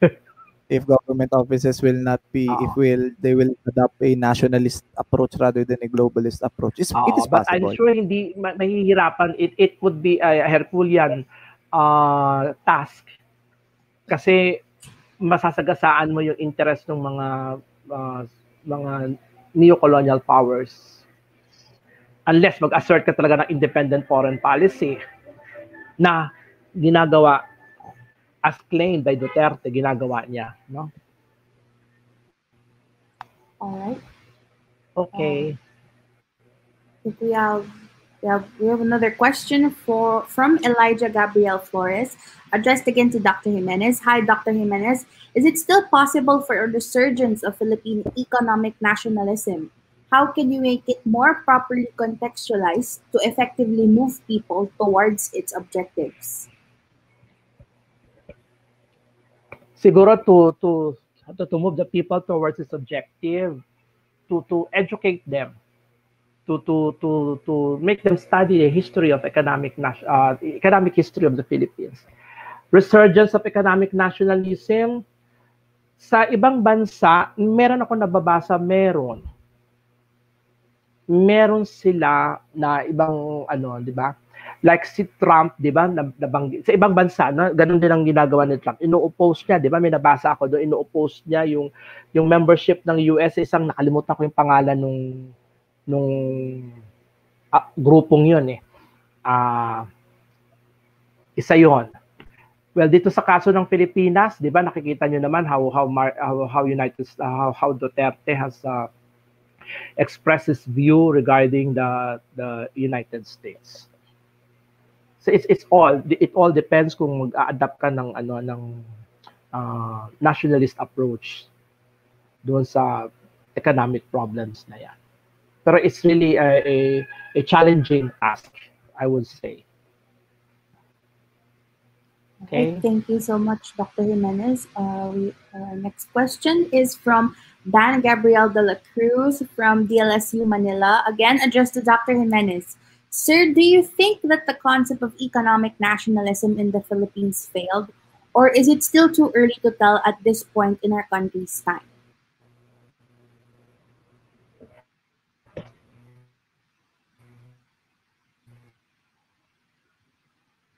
Yung economic nationalism niya, di ba?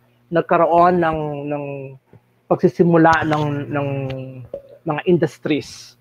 Although kinikriticize that these industries were still dependent on imported raw materials. But ayaan mo sila at kung dependent on raw materials, ang sinasabi diyan, nag-attempt ang Garcia administration na magkaroon ng industrialization. Yun naman ang importante. Hindi ko alam ano yung second question niya dyan ni Dan. Ano? Okay. Thank Ano you pa so Miss much, Gabi sir. ang nakalagay dyan? It's too early to tell. Is it early Okay, to thank tell you. at this point in this country's time? So, Okay, thank you. okay, so, yes, sir, do you have anything to add pa po, sir? No more. No more. Okay. Thank you. All right, so That's all. we have one more room for one more question. The questions that were not answered in today's open forum will be tried to be answered by our speakers via email. So for our final question is from Jejomar Palma, a question for Dr. Joey Jimenez. Sir, the resolution of both houses number 2 proposing to amend certain economic provisions to the 1987 Constitution was filed on July 18, 2019. Do you think, sir, that the proposed amendments contained in the resolution echo the spirit of the economic nationalism that the Magna Carta for EF and SJ espoused? Salamat po.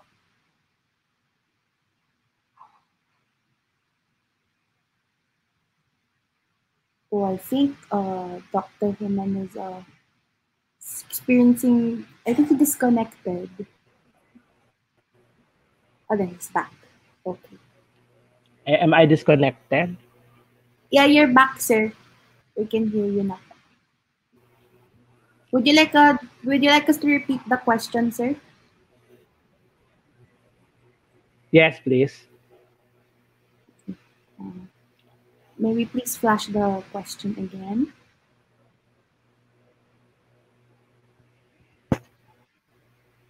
Okay, there we go. From Jejomar Palma, do you think, sir, that the proposed amendments contained in this resolution echo the spirit of economic I think he disconnected again. I think we're having problems with Dr. Jimenez's connection at the moment. Sir Migs, would you like to answer this po while waiting?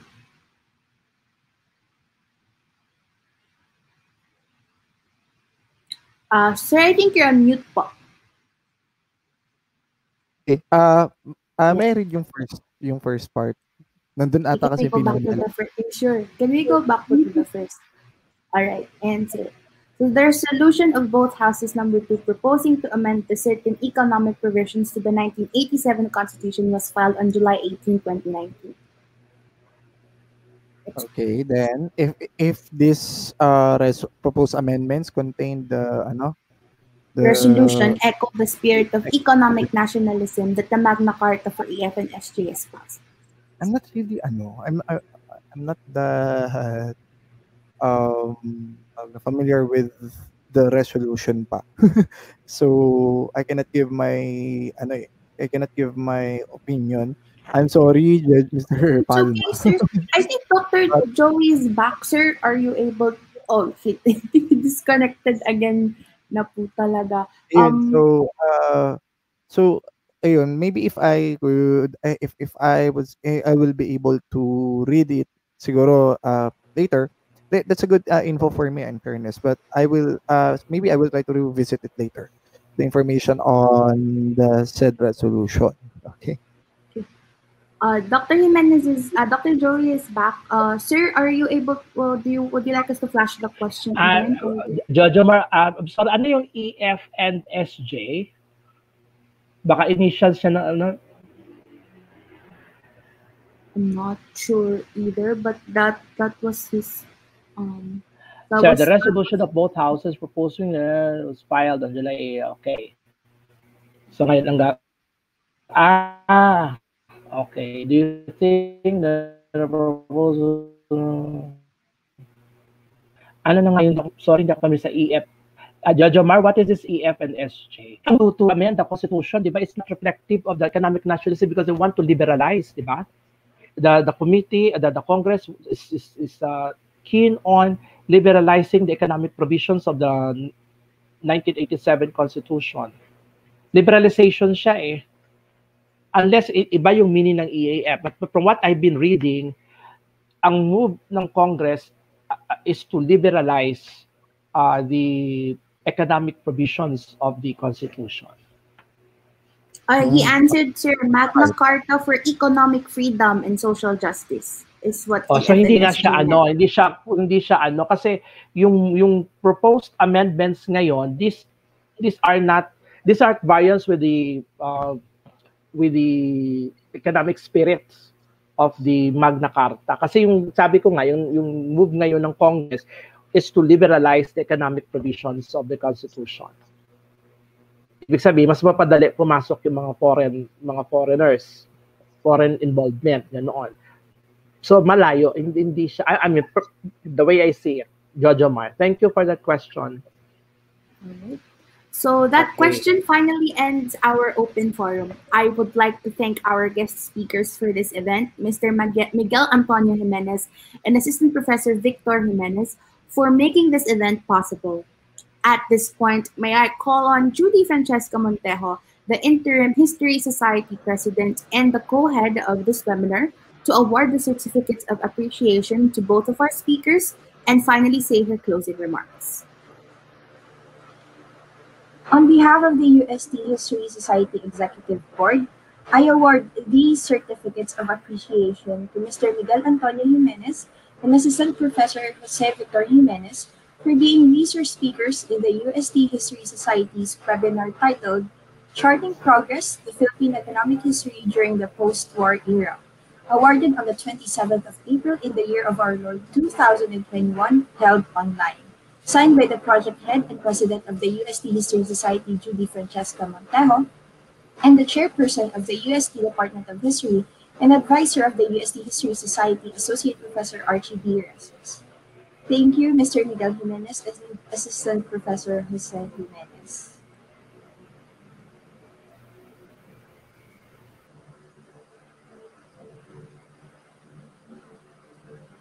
Good evening to everyone. For my closing remark, I would like to say that words would never be enough to thank all of you for making this event possible.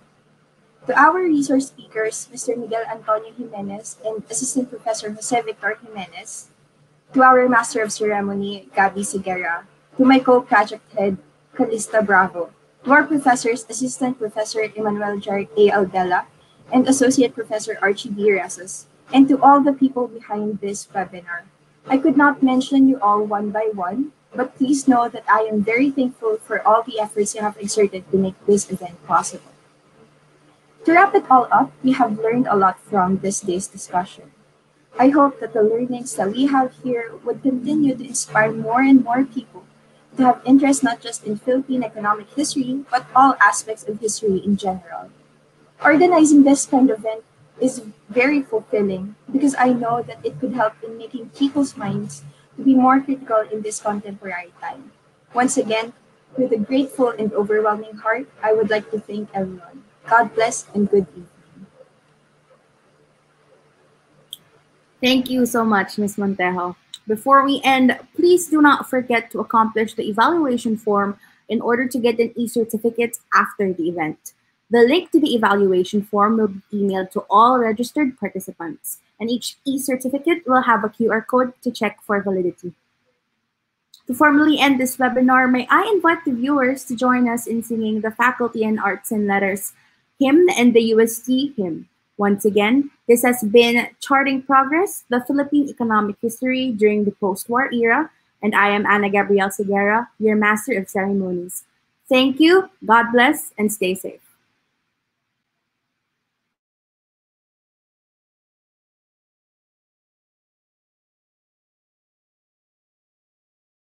Carved from the mighty rock of faith, shaped by traditions of old, steered by God's guiding hands towards farther shores of our dreams.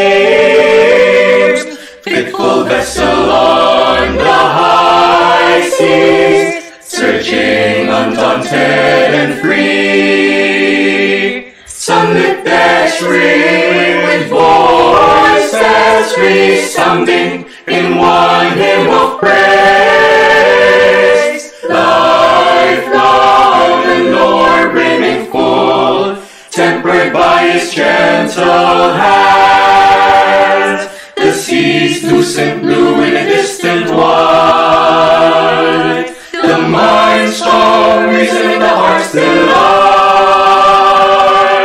We are lovers of beauty, seekers after truth, and ever give for sweetness and love.